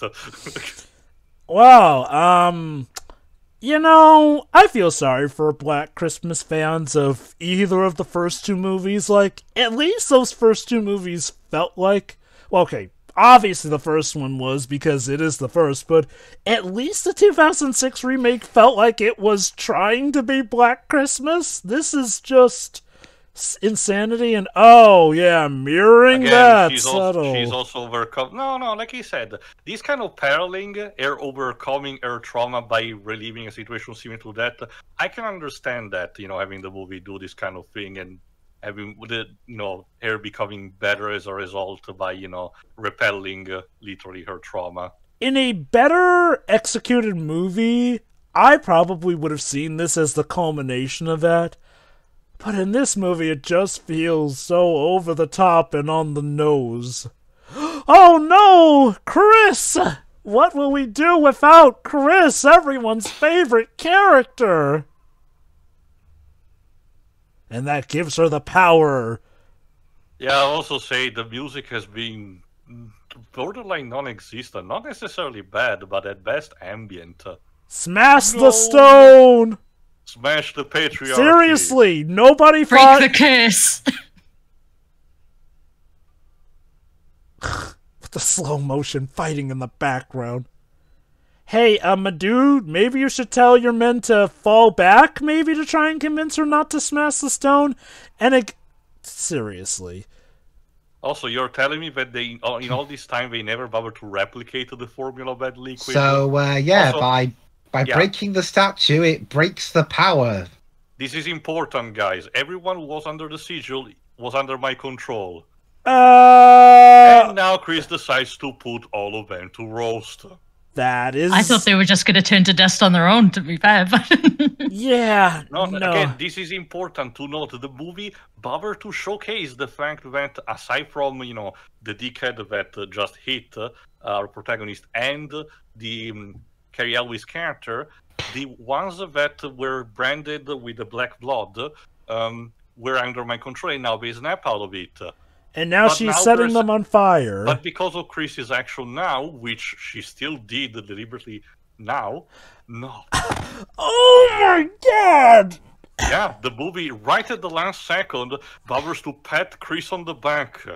Okay. In spite of her releasing that video without her knowledge. And there you go. All of the people who were mind control and everything, aside of Landon, because I guess he's the only nice guy, gets to get cremated like that. Wait, sure, really? You can have the benefit of the doubt and say that a percentage of them of any kind chose voluntarily to be branded desiring the empowerment, for the sexism purpose. But they don't know that. Or at the very least, bring the ones they need to justice to the police or something like that. Like something else other than we know you're not under mind control, we're gonna burn you to death. And you know what this means? They probably have killed more people than the actual bad guys of this movie killed. And we should feel proud about it. Like, to be fair, if they didn't stop them, they'd probably just keep killing. Yeah, so. I'd say girl power, but I'll be an insult to the Spice Girls. It was not a problem to destroy the threat of destroying the bust. To me, it's more the fact that killing them right after it. If the movie bothered to say that destroying the bust did not remove the mind control, I think they're perfectly justified in doing this, but no. Like, keep in mind, Shirai, we know that most of the boys were under brainwashing black liquid goop magic, so technically, as far as we know, the innocent got burned. By the way, Jovan, that's how we end the movie. What? Oh. Yep, the movie just stopped. Is there a credit sequence? No. There you go, no post-credit scene, so these girls will not be invited to the Dark University. Great, a reprisal of the frat house song. I mean, don't get me wrong. That was a cool kick-ass moment, but now in the context of this, it's like, congrats, you killed innocent boys and men. Are you proud of yourself? This is, as you can imagine, and also you folks in the audience might have guessed, this is quite the mess. So let's try to give a bit of order into this. Who wants to start the final thoughts? I'll go first. Just get done with. That was a film where basically, what's the terminology for good intentions? Hell. Hell's force paid with good intentions. Exactly. Okay. I get what the movie is trying to say. Rape is bad, and so we should try and do something about it. But I'm not sure that's supposed to mean burn everyone in a building. Or, actually, I don't even know what the film was trying to do. Okay, let's talk about just the filmmaking first. It's one of the most tepid so-called slasher films I've ever seen. There's no blood. The language is really... I don't even know why you even rated this 15 around here, to be honest. It's really tepid. Dribs, that's actually a good point. There's even legit a line where the characters say, wait, it's not blood, it's black liquid. And at the very end, Chris was even trying to say, suck my, I guess, clit, but, the movie cut off before that. Yeah, but, oh god, it's like Battleship. Again, it really feels like this was the version that got in theater, and I get the idea there was supposed to be an R-rated cut. And before anyone even dares to try to suggest, no, if Universal gets to release that, we're not doing a generation release. Fuck that. As tempting as that may be. Jova, shut up. I don't want to see that middle scene of this movie again, to be quite honest with you. I mean, they'll probably release a Black Christmas in like a few years from now anyway, so... Oh, by the way, Tio, the girl who got hit with the axe is actually called Marty. Okay, yeah, we thought Marty was a guy, but that was actually the girl. My bad. Also, Dwebs, you yourself said this when we commented on the 2006 movie. This killed, once again, the horror Christmas subgenre right after Krampus had tried to bring it back. So what chance do we have? Maybe the secret is to make a good Black Christmas movie. I mean, we haven't had one yet. Okay. But, hey. Hope. Actually, that leads to another question, Dwaves. Out of all of these three movies, which one do you prefer and why? Well, I don't really like... I didn't really like any of the three that much for different reasons, but I'd say by default the best one was the first one. Okay then. Because I think it handled I think it handled its message well. All right then. Well by 1970 standards anyway. Obviously. the 2006 film. And as we learned, it might have had good intention at the beginning, but was sadly sabotaged by the Weinsteins. Yeah, fell apart. And this movie, again, good intentions, but yeah, getting back to the filmmaking, yeah, it's really tepid. The jump scares in this movie, I thought bad horror movies overdoing jump scares died years before this, but no, apparently they're still alive and kicking. They brought it back with this. Yeah, the scares are non-existent. Like, the most scary thing we get is from the composers when they do that loud chime. They literally had to resort. They literally had to resort to a sound-only jump scare when Helena closes the door, which I guess was supposed to be our sign that she wasn't really dead. But well, considering dweebs you normally don't like Atticus Ross and Trent Reznor, in this course seems really similar to their usual stuff. I'm guessing it's a similar case. No. Okay then. Well, for the plain and simple, I mean, this movie's score is just boring. Reznor and Ross's scores, albeit with a couple of exceptions in their most recent efforts, to be fair, outright hurt my ears. Okay then. Okay, so and also, yeah, the directing is really plain, and wow, again, can you guys tell this film might have been a bit rushed out the door? Just a tad. I mean, I guess to give it credit, not in the usual ways you can tell rushing, like bad production values, but to be fair, this movie was made uber on the cheap, but I guess the weird thing is, for the most part, the cuts and editing seem fine. It's just really the script that feels terrible, which, to be fair in that regard, yeah, if the script was rushed through without anyone taking a second look at it and saying, hey, this obviously stupid stuff is stupid, let's change it, yeah, I can definitely get how it was rushed. Okay, probably had like no time, and also the dialogue. I mean, there's plenty of examples to pick apart, mainly concerning Chris and the Twitter argument. Yeah. Yeah, a lot of the dialogue in this movie reads like someone on Twitter tried to make a film, and I don't mean like someone who just randomly browses Twitter. I mean someone who just lives their whole lives on Twitter and think that's how people talk in real life. Like, to paraphrase from the movie, while not all Twitter folk are like that, Twitter has garnered that reputation for a reason. Oh, I'm surprised. I'm surprised none of the dialogue in this movie was preceded by someone saying hashtag. I can't believe it. Maybe it was at some point in the script that Chris would have made a joke and say, made a joke about, like I thought Chris was gonna say hashtag suck my and go from there. Something like that, because the tone would fit with what the rest of it goes for. How sad is it? I mean, to be fair, okay, in terms of positives, I think the acting is really good. I mean, I'll give Chris's actress credit. The character is a horrible bitch, and she plays said horrible bitch to the letter. Does it really well. And Imogen Poots, from what I've heard of her career, she really needs to fire her agent. The stuff like this, and from what I've heard, a long way down.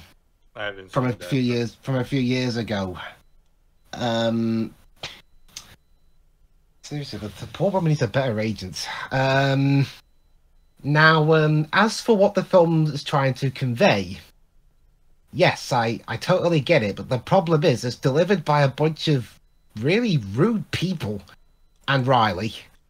Riley, okay, it's nice that the central character is the most likable one of the bunch because, well, it's the easiest cause to sympathize with. She's a rape victim, and throughout the movie she overcomes that. I don't think it was depicted all that well in the script, but I get what they were going for. But again, the main problem is that the rest of the characters are either boring or Chris. I mean, yeah, she's horrible to everybody. She's horrible to people. She's forcing her stuff down everybody's throats. She's horrible to her own friends, especially Riley, by putting that video out without her consent. And again, that'd be pretty much like going out into the street and yelling. I'm surprised. It'd be like if pre-Twitter, she went out into the street with a megaphone and said that out loud to people. As for the villains, they're about as, I mean, they're not even really people. They're just caricatures, especially Professor McEvil British person. They literally have a supernatural, magical ritual to control men and women as they should be. I do wonder. And the exposition, and the old Bond film exposition thing where the villain reveals their whole diabolical plan to a tied-up hero. It's like what Donald and Goofy said in the Kingdom Hearts Chain of Memories manga to Marluxia. Maybe he just like to listen to himself. Yeah. Yeah. So there's Professor McEvilface and the Cult of Dickheads. Well, again, that's also a problem. Aside from the guy who committed the rape, we're not sure how many of those frat boys were either legit dickheads themselves or got hypnotized by that black goop. There was the guy which was caught while having sex at the beginning, which might have given the idea of being at the very least an asshole and potentially also a rapist on his own, but still with a bit of a question mark and potentially just being rude. But by the end of the movie, we don't even know what. Yeah, we don't even know about we don't even know about the rest of them, whether they're legit like that, or whether it was the goo controlling them. I mean, and then they all get killed at the end. And we should feel proud of that. It's like no. That's the thing though. For the characters constantly saying, we should go to the police, and he'd say, actually, you know what? No. I mean, again, you had good intentions, but Christ, the wonder of the film just stopped. They couldn't really, because otherwise they'd end up having to write the bit where all the main characters get arrested for committing arson and mass murder. Honestly, it just feels way too mean-spirited overall. And it's like Tia said, hey, the police, security actually were doing their job. The security guard it was a bit bumbling at first with the whole DM kind of thing, but it showed that he wanted to do his job and then got unceremoniously killed for it. Hell, same with Nate. Like, we had that stupid Twitter argument where, again, he was made to be the spotlight, but he did come back. He legit tried to help, but he gets killed for it. It's almost like the movie saying, you were sexist and you deserve to die, because his last lines are literally, this is a man's poop dead. Like, I mean, okay, yes, there are some really bad sexist and racist and whatever else-ist people out there, but there are many solutions to that. education, or if they committed a really heinous crime, prison.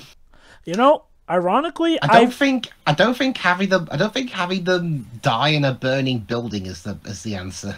I think to others, it's as simple as that. The sad thing, I feel like Chris burning all those guys, just assuming that they're all bad, is the perfect allegory for the problem with these kind of arguments, assuming that legit everyone in a certain sect, gender, religion, sexuality, or whatever is bigoted because people online are. Exactly. And a lot of times also in real life. Again, the sad thing is this all could have worked if the movie actually acknowledged these as problems. But no, we're supposed to celebrate these as the true actions of the good guys in this. And before anyone says, oh, well, they never actually praise it, they never exactly actually decry it. And how? The main character smiles at the end. Literally, one of the last lines is, Chris, you were right! I should have been a fighter! She says this while Chris is burning people. Just to make sure it fits still in the script. It's like they're pounding into your head, like, you see? Chris was right all along, you idiots. Java, it's kind of like what happened years after Avengers vs. X-Men, where Cyclops said, "There are gonna be kids with a shirt written on it." Cyclops was right. Oh, God damn it. Even with context to Shiro, it's just as bad. And anything else I could bring up before I go? The music? I already talked about the score. No, I already mentioned the score, and Lives answered me to that. But what about the technical direction aspect? Because like I said, I do believe there are good directed scenes and some neat ideas post the shots. What do you think? I don't know. Some things just feel a bit weird, and that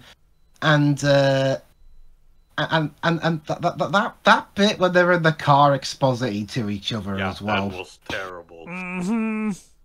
It's like they realised, oh shit, we've only got like 90 minutes, so we have to rush everything out at the end. You know the sad thing?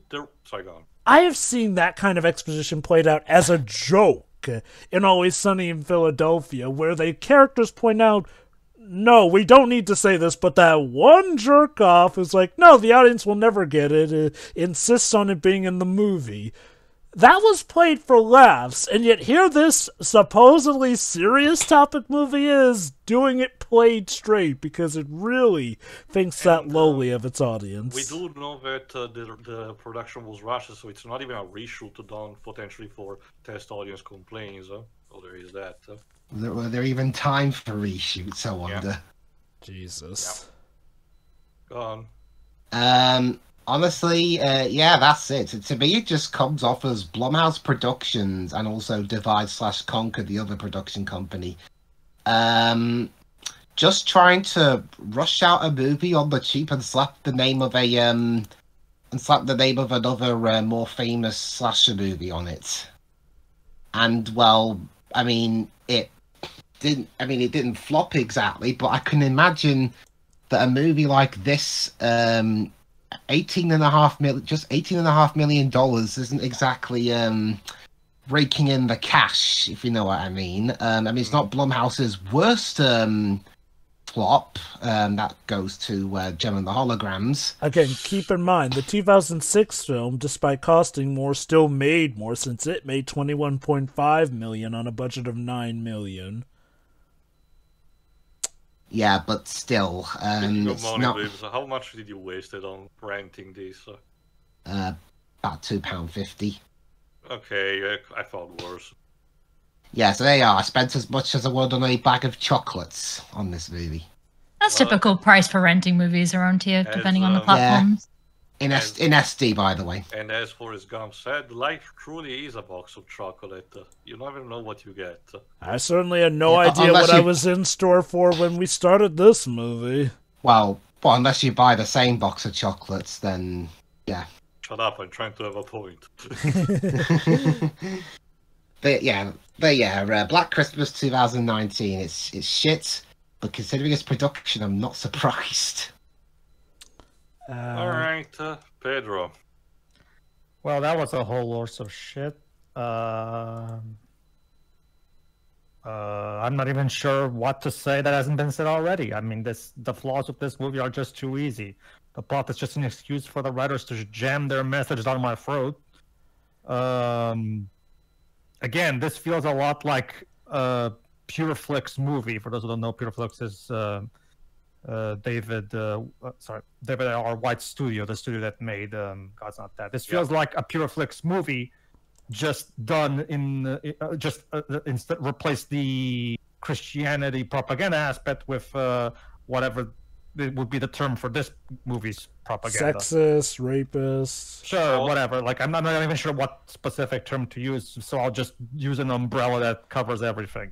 The point is, this feels exactly this is a movie that is not in any way trying to entertain the audience. The entire point of this movie is so that the writer has an excuse to preach for her to preach her stuff to me.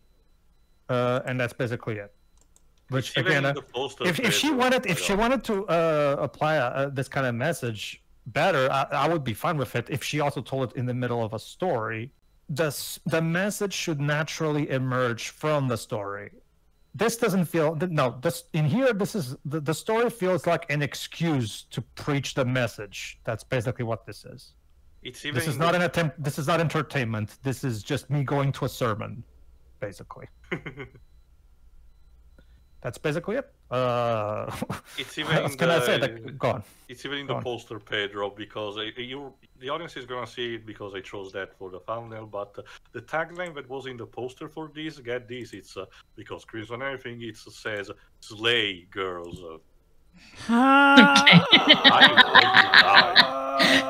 Sorry, as a pun enthusiast, I'm not gonna be mad about that. I'm sorry. Right, I'm a pun enthusiast too, but they could have done better. Oh, they could have. Can do better in King's Quest. Okay. And again, I love how the poster also points out proudly, from the producer of Get Out and Halloween. Yeah, this movie is totally on par with those great products. Go on, Pedro. For the rhetoric question, Pedro, which of the 3 Black Christmases would you prefer after all of these? To be perfectly honest, I'm not particularly big on either of them. I mean, this is obviously the worst one, but it's just too easy. Like, I guess, like, maybe you just resort to the original. Yeah, I guess. Like I said, this franchise is cursed. Yeah, basically. I mean, okay. So this is like the last one. There are no more Black Christmas movies. Are there any other Black Christmases we should be knowing about? Are they in the room with us right now? Yeah. No, for the time being, no. We've theorized we might get another one in the future, and hopefully it will be better than this. All right, Jova. Wow. I mean, look, I had an idea that this was going to be bad. Like I've said, the Black Christmas franchise just sadly seems to be cursed. But I think I should start off by asking, why? Why is this film franchise cursed? What is so hard about essentially just making a more complete version of the serial killer slasher progenitor? Because again, to give Black Christmas credit, that film, while it did not exactly move waves, was a progenitor of the slasher film genre. And it was incredibly simple. Maybe a little too simple and incomplete, but it shouldn't be that hard to just complete the narrative while not going too over the top and just maintaining the overall scare vibe.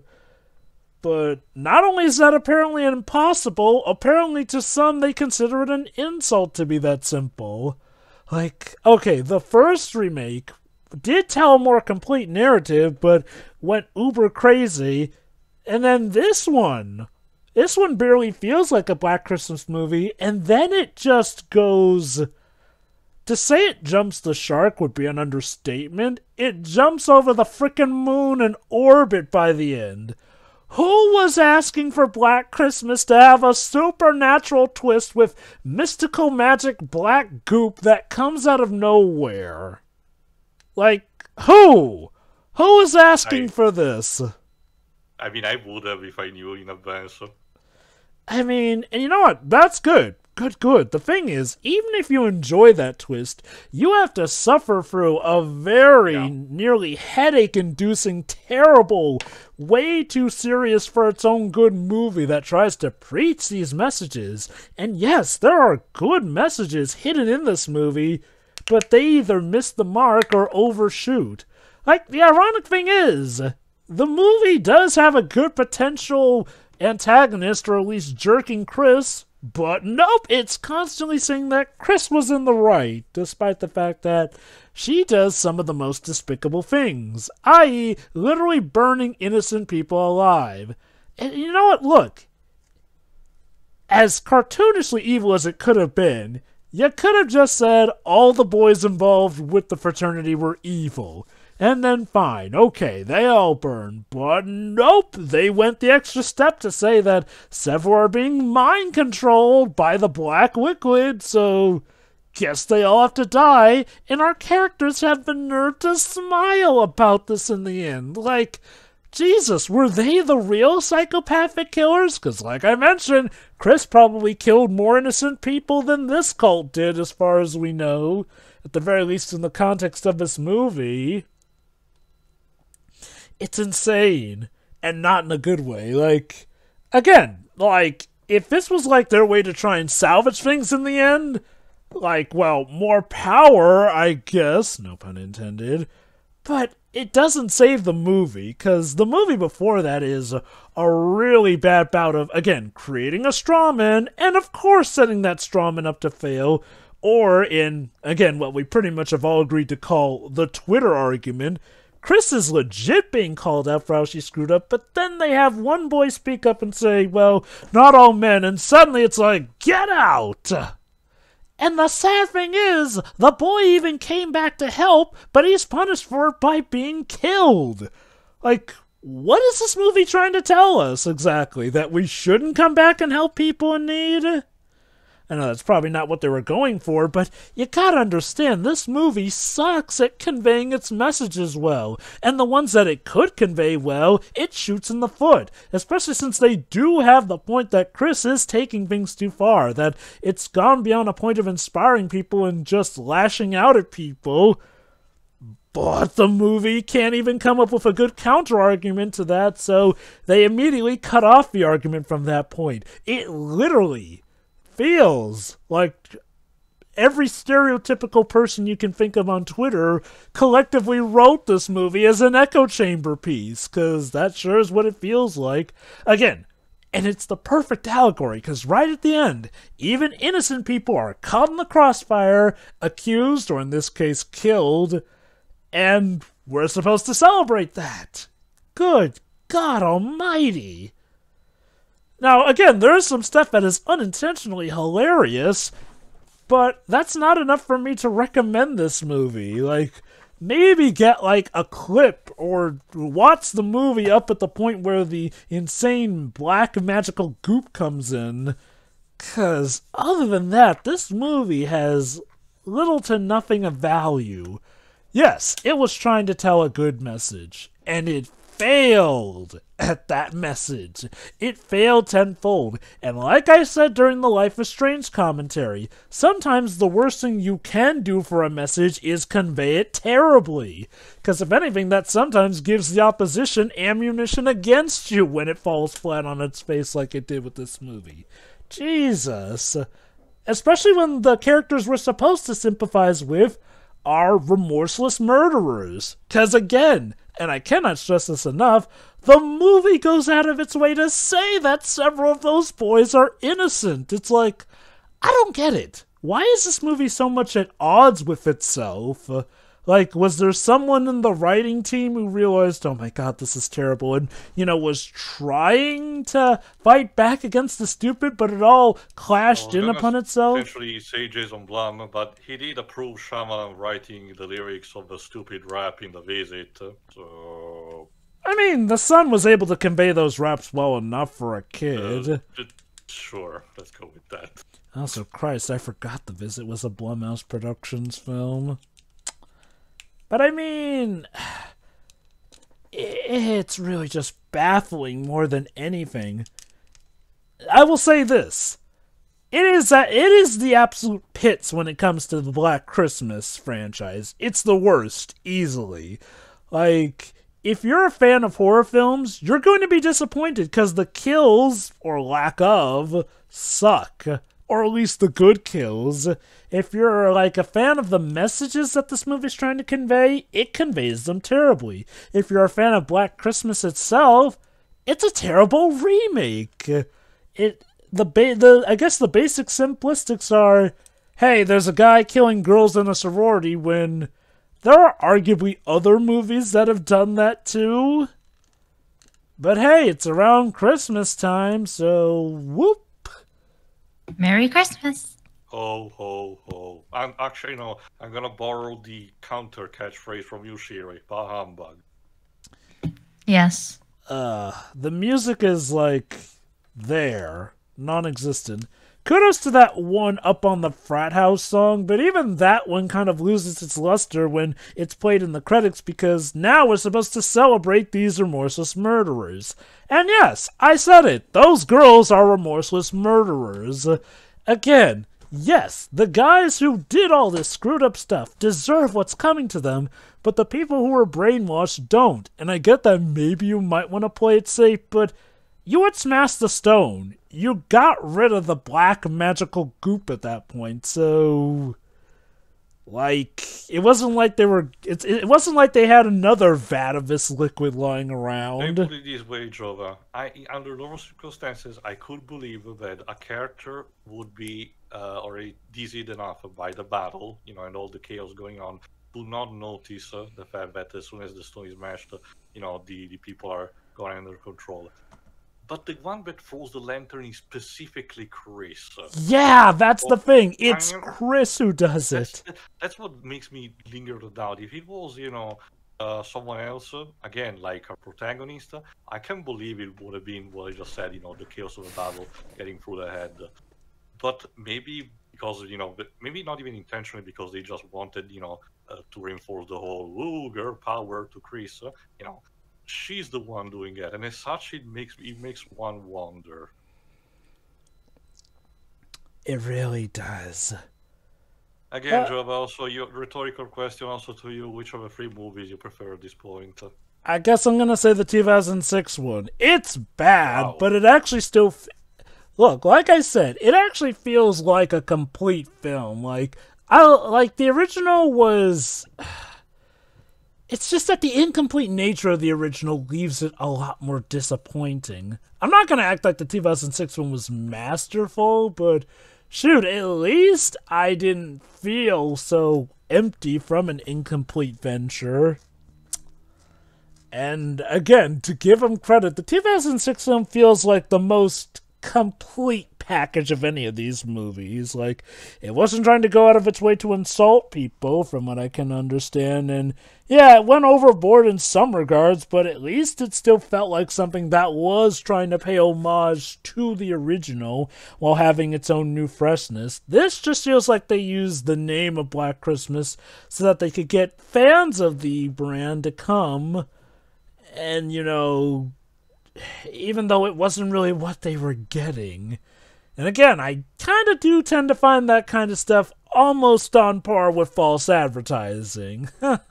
Like, you thought you were getting a Black Christmas remake. Nope, you're getting a thinly veiled, terribly written PSA. Enjoy! Every character in this movie is terrible, but we want you to root for these ones.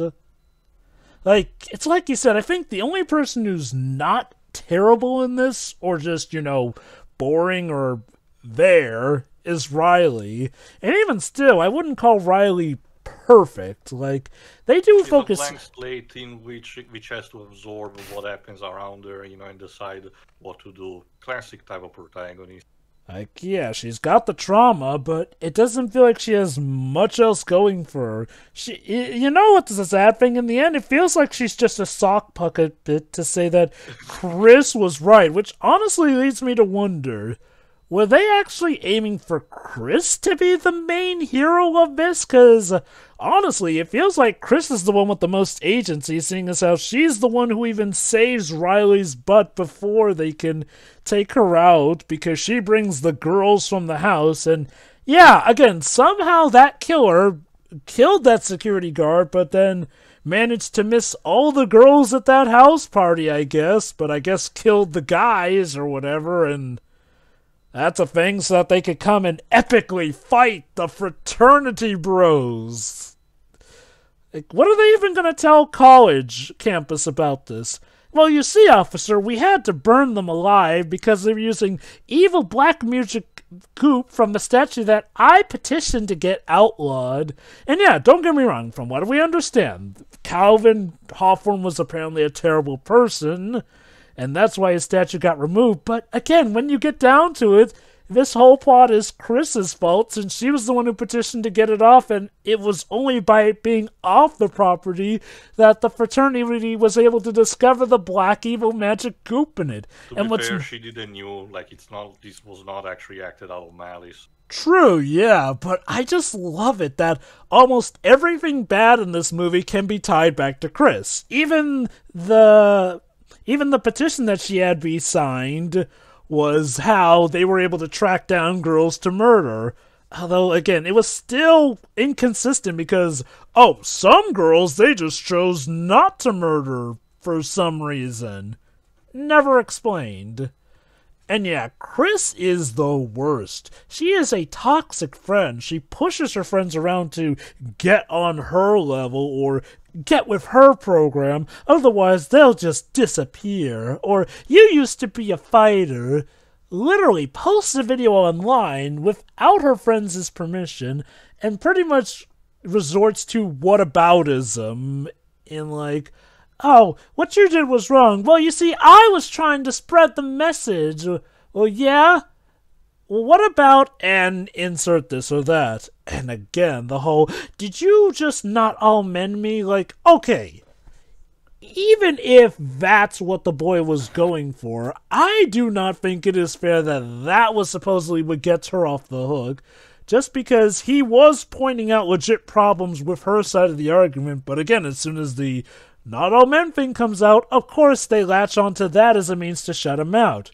Which again, ironically, resembles a lot of the toxic arguments you see on Twitter, but the movie doesn't seem aware of it.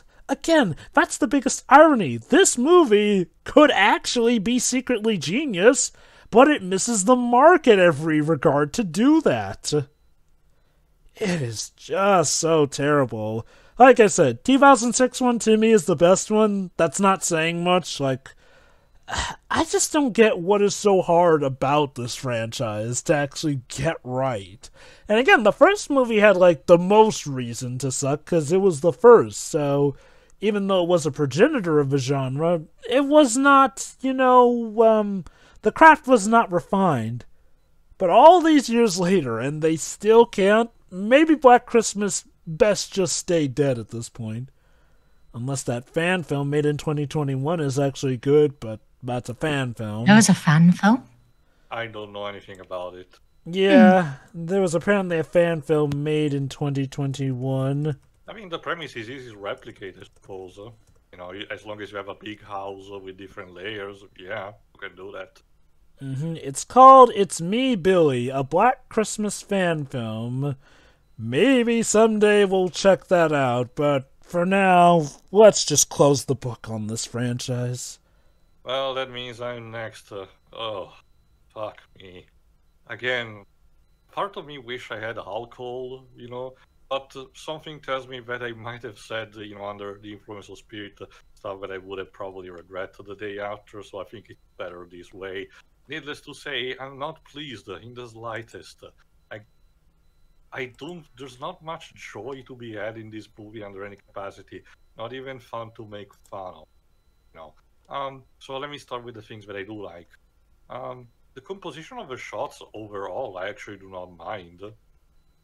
Some stuff like the tracking or the big shots that pander from one location to another, sure, they might be a bit predictable, but they still are pretty in execution and convey what they need to do. I think they're mostly ruined by the loud noise for the jump scares, but otherwise they probably would work very well.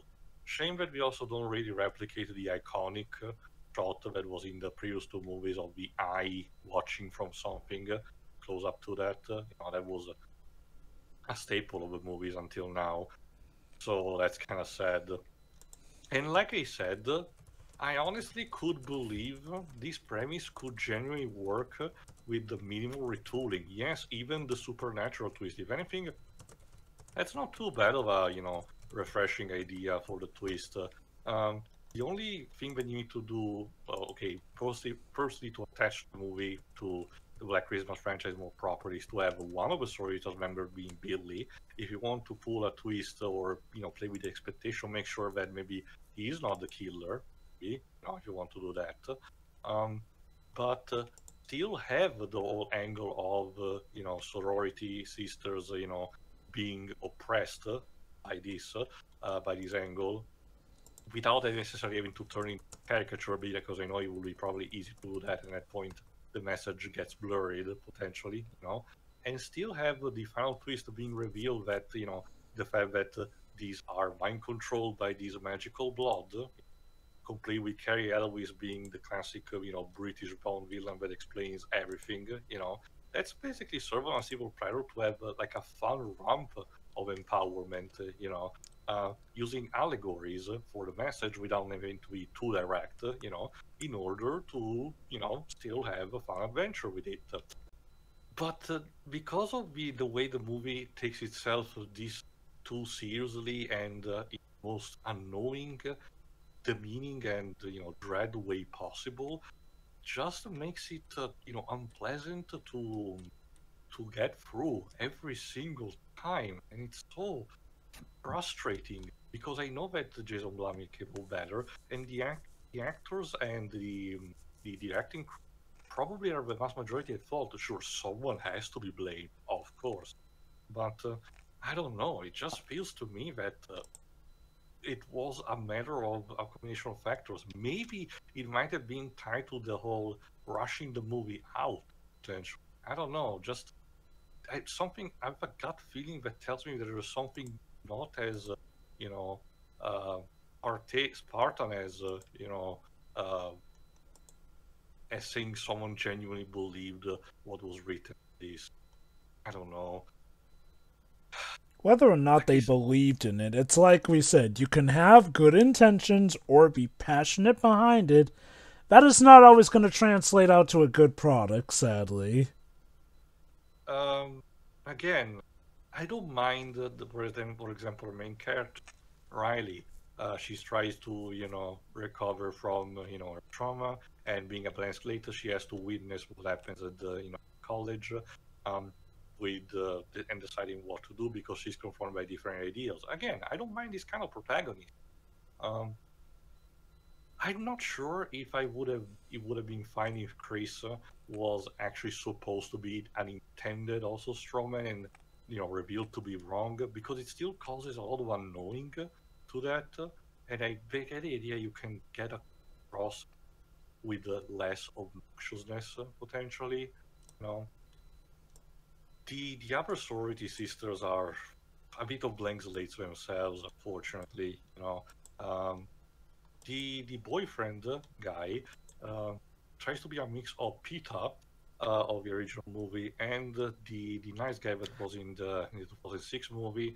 But unfortunately, aside from the Twitter argument scene, he unfortunately doesn't have much to say. And the movie rewards him by stabbing him in the head with a headshot. Hey, that actually begs the question. If the sorority is all about... if the fraternity DKO was all about men's superiority or whatnot, why didn't they just knock him out? Like, why did they kill him? He was siding with them. I don't know. It feels contrived in all possible ways, Jordan. I mean, it's not like we saw them take another boy who was siding with the girls. Oh, wait, no, they took Landon. Why not just kidnap him, too, and brainwash him? It's also tied to... that girl siding with them and them being okay only to kill her immediately after. What the movie is trying to come across is that they view her only as a tool and as a toy that they can play with. But unfortunately, that still feels like, not good writing with what they try to convey, fortunately. It's all so tiresome. That's what I mean. And I know, again, like I said at the beginning, most of us might not be the ones that need to have the last word in this kind of saying for this kind of thing.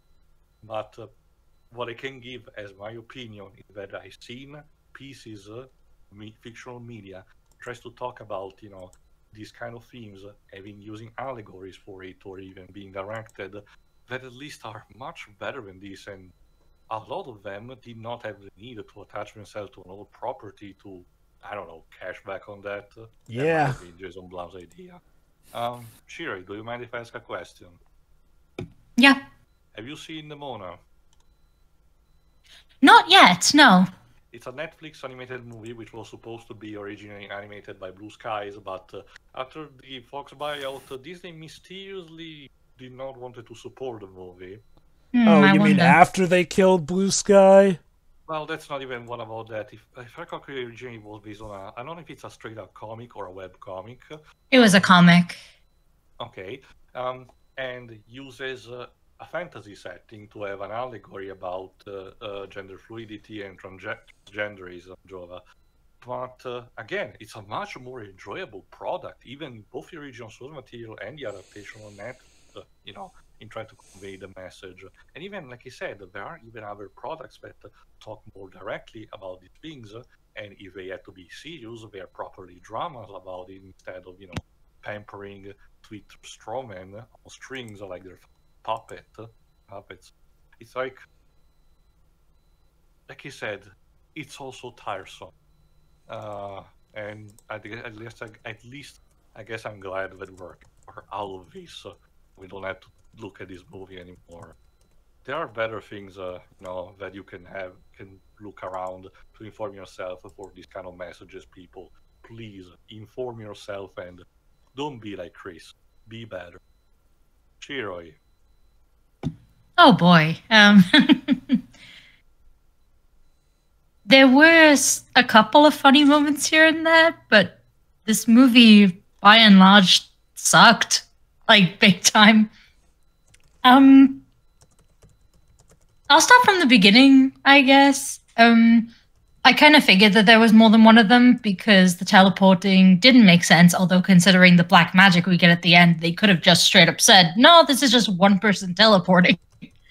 About the professor, I feel like I spoke too soon because, yeah, I didn't feel like he was a straw man because, like, they absolutely exist and they do pull that kind of nonsense. But yeah, university professors are, for the most part, dicks, but they're also not cultists who practice black magic with goop. So, You don't say. yeah, so the movie just kind of slapped that original point in the face, I guess. I remember it's in like the last 20 or so minutes of the film too. And I was joking when I said it would be him. And by the way, it's not even a reshoot done for test audiences. Like, when I said the movie was telegraphing its bad guys, I was kind of hoping it would prove me wrong, but nope. Pretty much everyone I thought was a bad guy ended up being a bad guy. Yeah, I thought he was just being a vindictive uni professor, but no, like, he was literally big bad Englishman, I guess. What caused Cary Elwes to say yes to this role? Maybe the ending scene was funny enough for the actors to engage in. I don't know. I cannot even bust up Pedro's joke about gambling debts. I believe there has to be a line at some. Let me see if I can come up with another one. Money laundering? Sure, I was gonna go for a dirtier one, but that works. No, what was your suggestion? Now I'm curious. Prostitution debts. There you go. That's another one. Ah. Continue, Shiroi. That okay, no, before I get to that scene, there was the performance, which was like a funny roast at the time because they were directly prompted by the protagonist. The reason it went the way it did was because they were making a show of the guy in the back, being incredibly shit. But obviously that came back to bite them. Don't know why it had to be Alex. Like, they could have picked any audience member. Again, this was like a university party. Like, there were probably multiple people taking videos. I can't imagine Alex was the only one who would have uploaded footage. Alex is shit, by the way. Who isn't in this movie? Alex is the biggest offender. Like, I guess the protagonist isn't too bad. Like, half the time the way she's acting is because of, as Tio said, like, she's traumatized and isn't really thinking at all. Like, she's just going with the motions. Also, I don't remember there being a character named Alex in this movie. I think you're referring as Chris. Chris. Like, why do I think Alex? I don't know why that name was in my head for some reason. I probably think you're trying to go back to your Alice.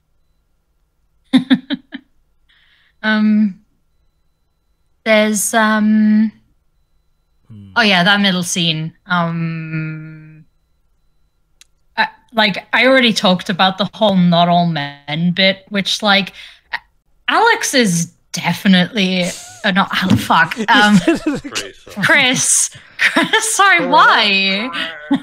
Did you watch like a movie with a character called Alex before this or something like that? No, I don't know why this is happening, actually. This movie has fried my brain completely. It was me and Pedro were talking about, and Deji were talking about Alex Mack before coming in on strong commentary. Subliminal messaging? I don't know. I wasn't even in call. Right. It's because of a black goo. It's the goo, damn it. The goo goes through the 5G. I still can't believe that with a straight face, somebody legit wrote, and yes, in the last 20 minutes, there's a magical goo that causes all the sexism and rapists to band together on this crap. That end scene is so funny, and I don't think they meant it to be at all. Yeah. You once said something that and followed up that was sorry, no, I have MGS on the brain. It's a shame we're not recording those games anymore because it sounds like you need some of it in there again. Maybe she had Half-Life Alex on the brand. It's Alex with a Y. Also, the Bran. Yeah, Bran. That's another term for brain, mind. See, I just know Bran is in like the really bad breakfast cereal. And now you're thinking because you're hungry, probably. Sure. So this is turning into a good like therapy we're way off a tangent, actually. Right. Yeah. That middle scene. Chris was definitely made to be a straw man. Honestly, I didn't hear you like say that the first time in the commentary, Tio, but like, yeah, she definitely is because. I explained the context of how the phrase "not all men," it can be a bad thing depending on the context, and I gave an example. But I feel like they only made the boyfriend the bad guy because they were trying to take attention away from Chris, and it's just like. That didn't need to happen. And hell, the only reason he died was because he had that moment of his girlfriend shoving him out the door.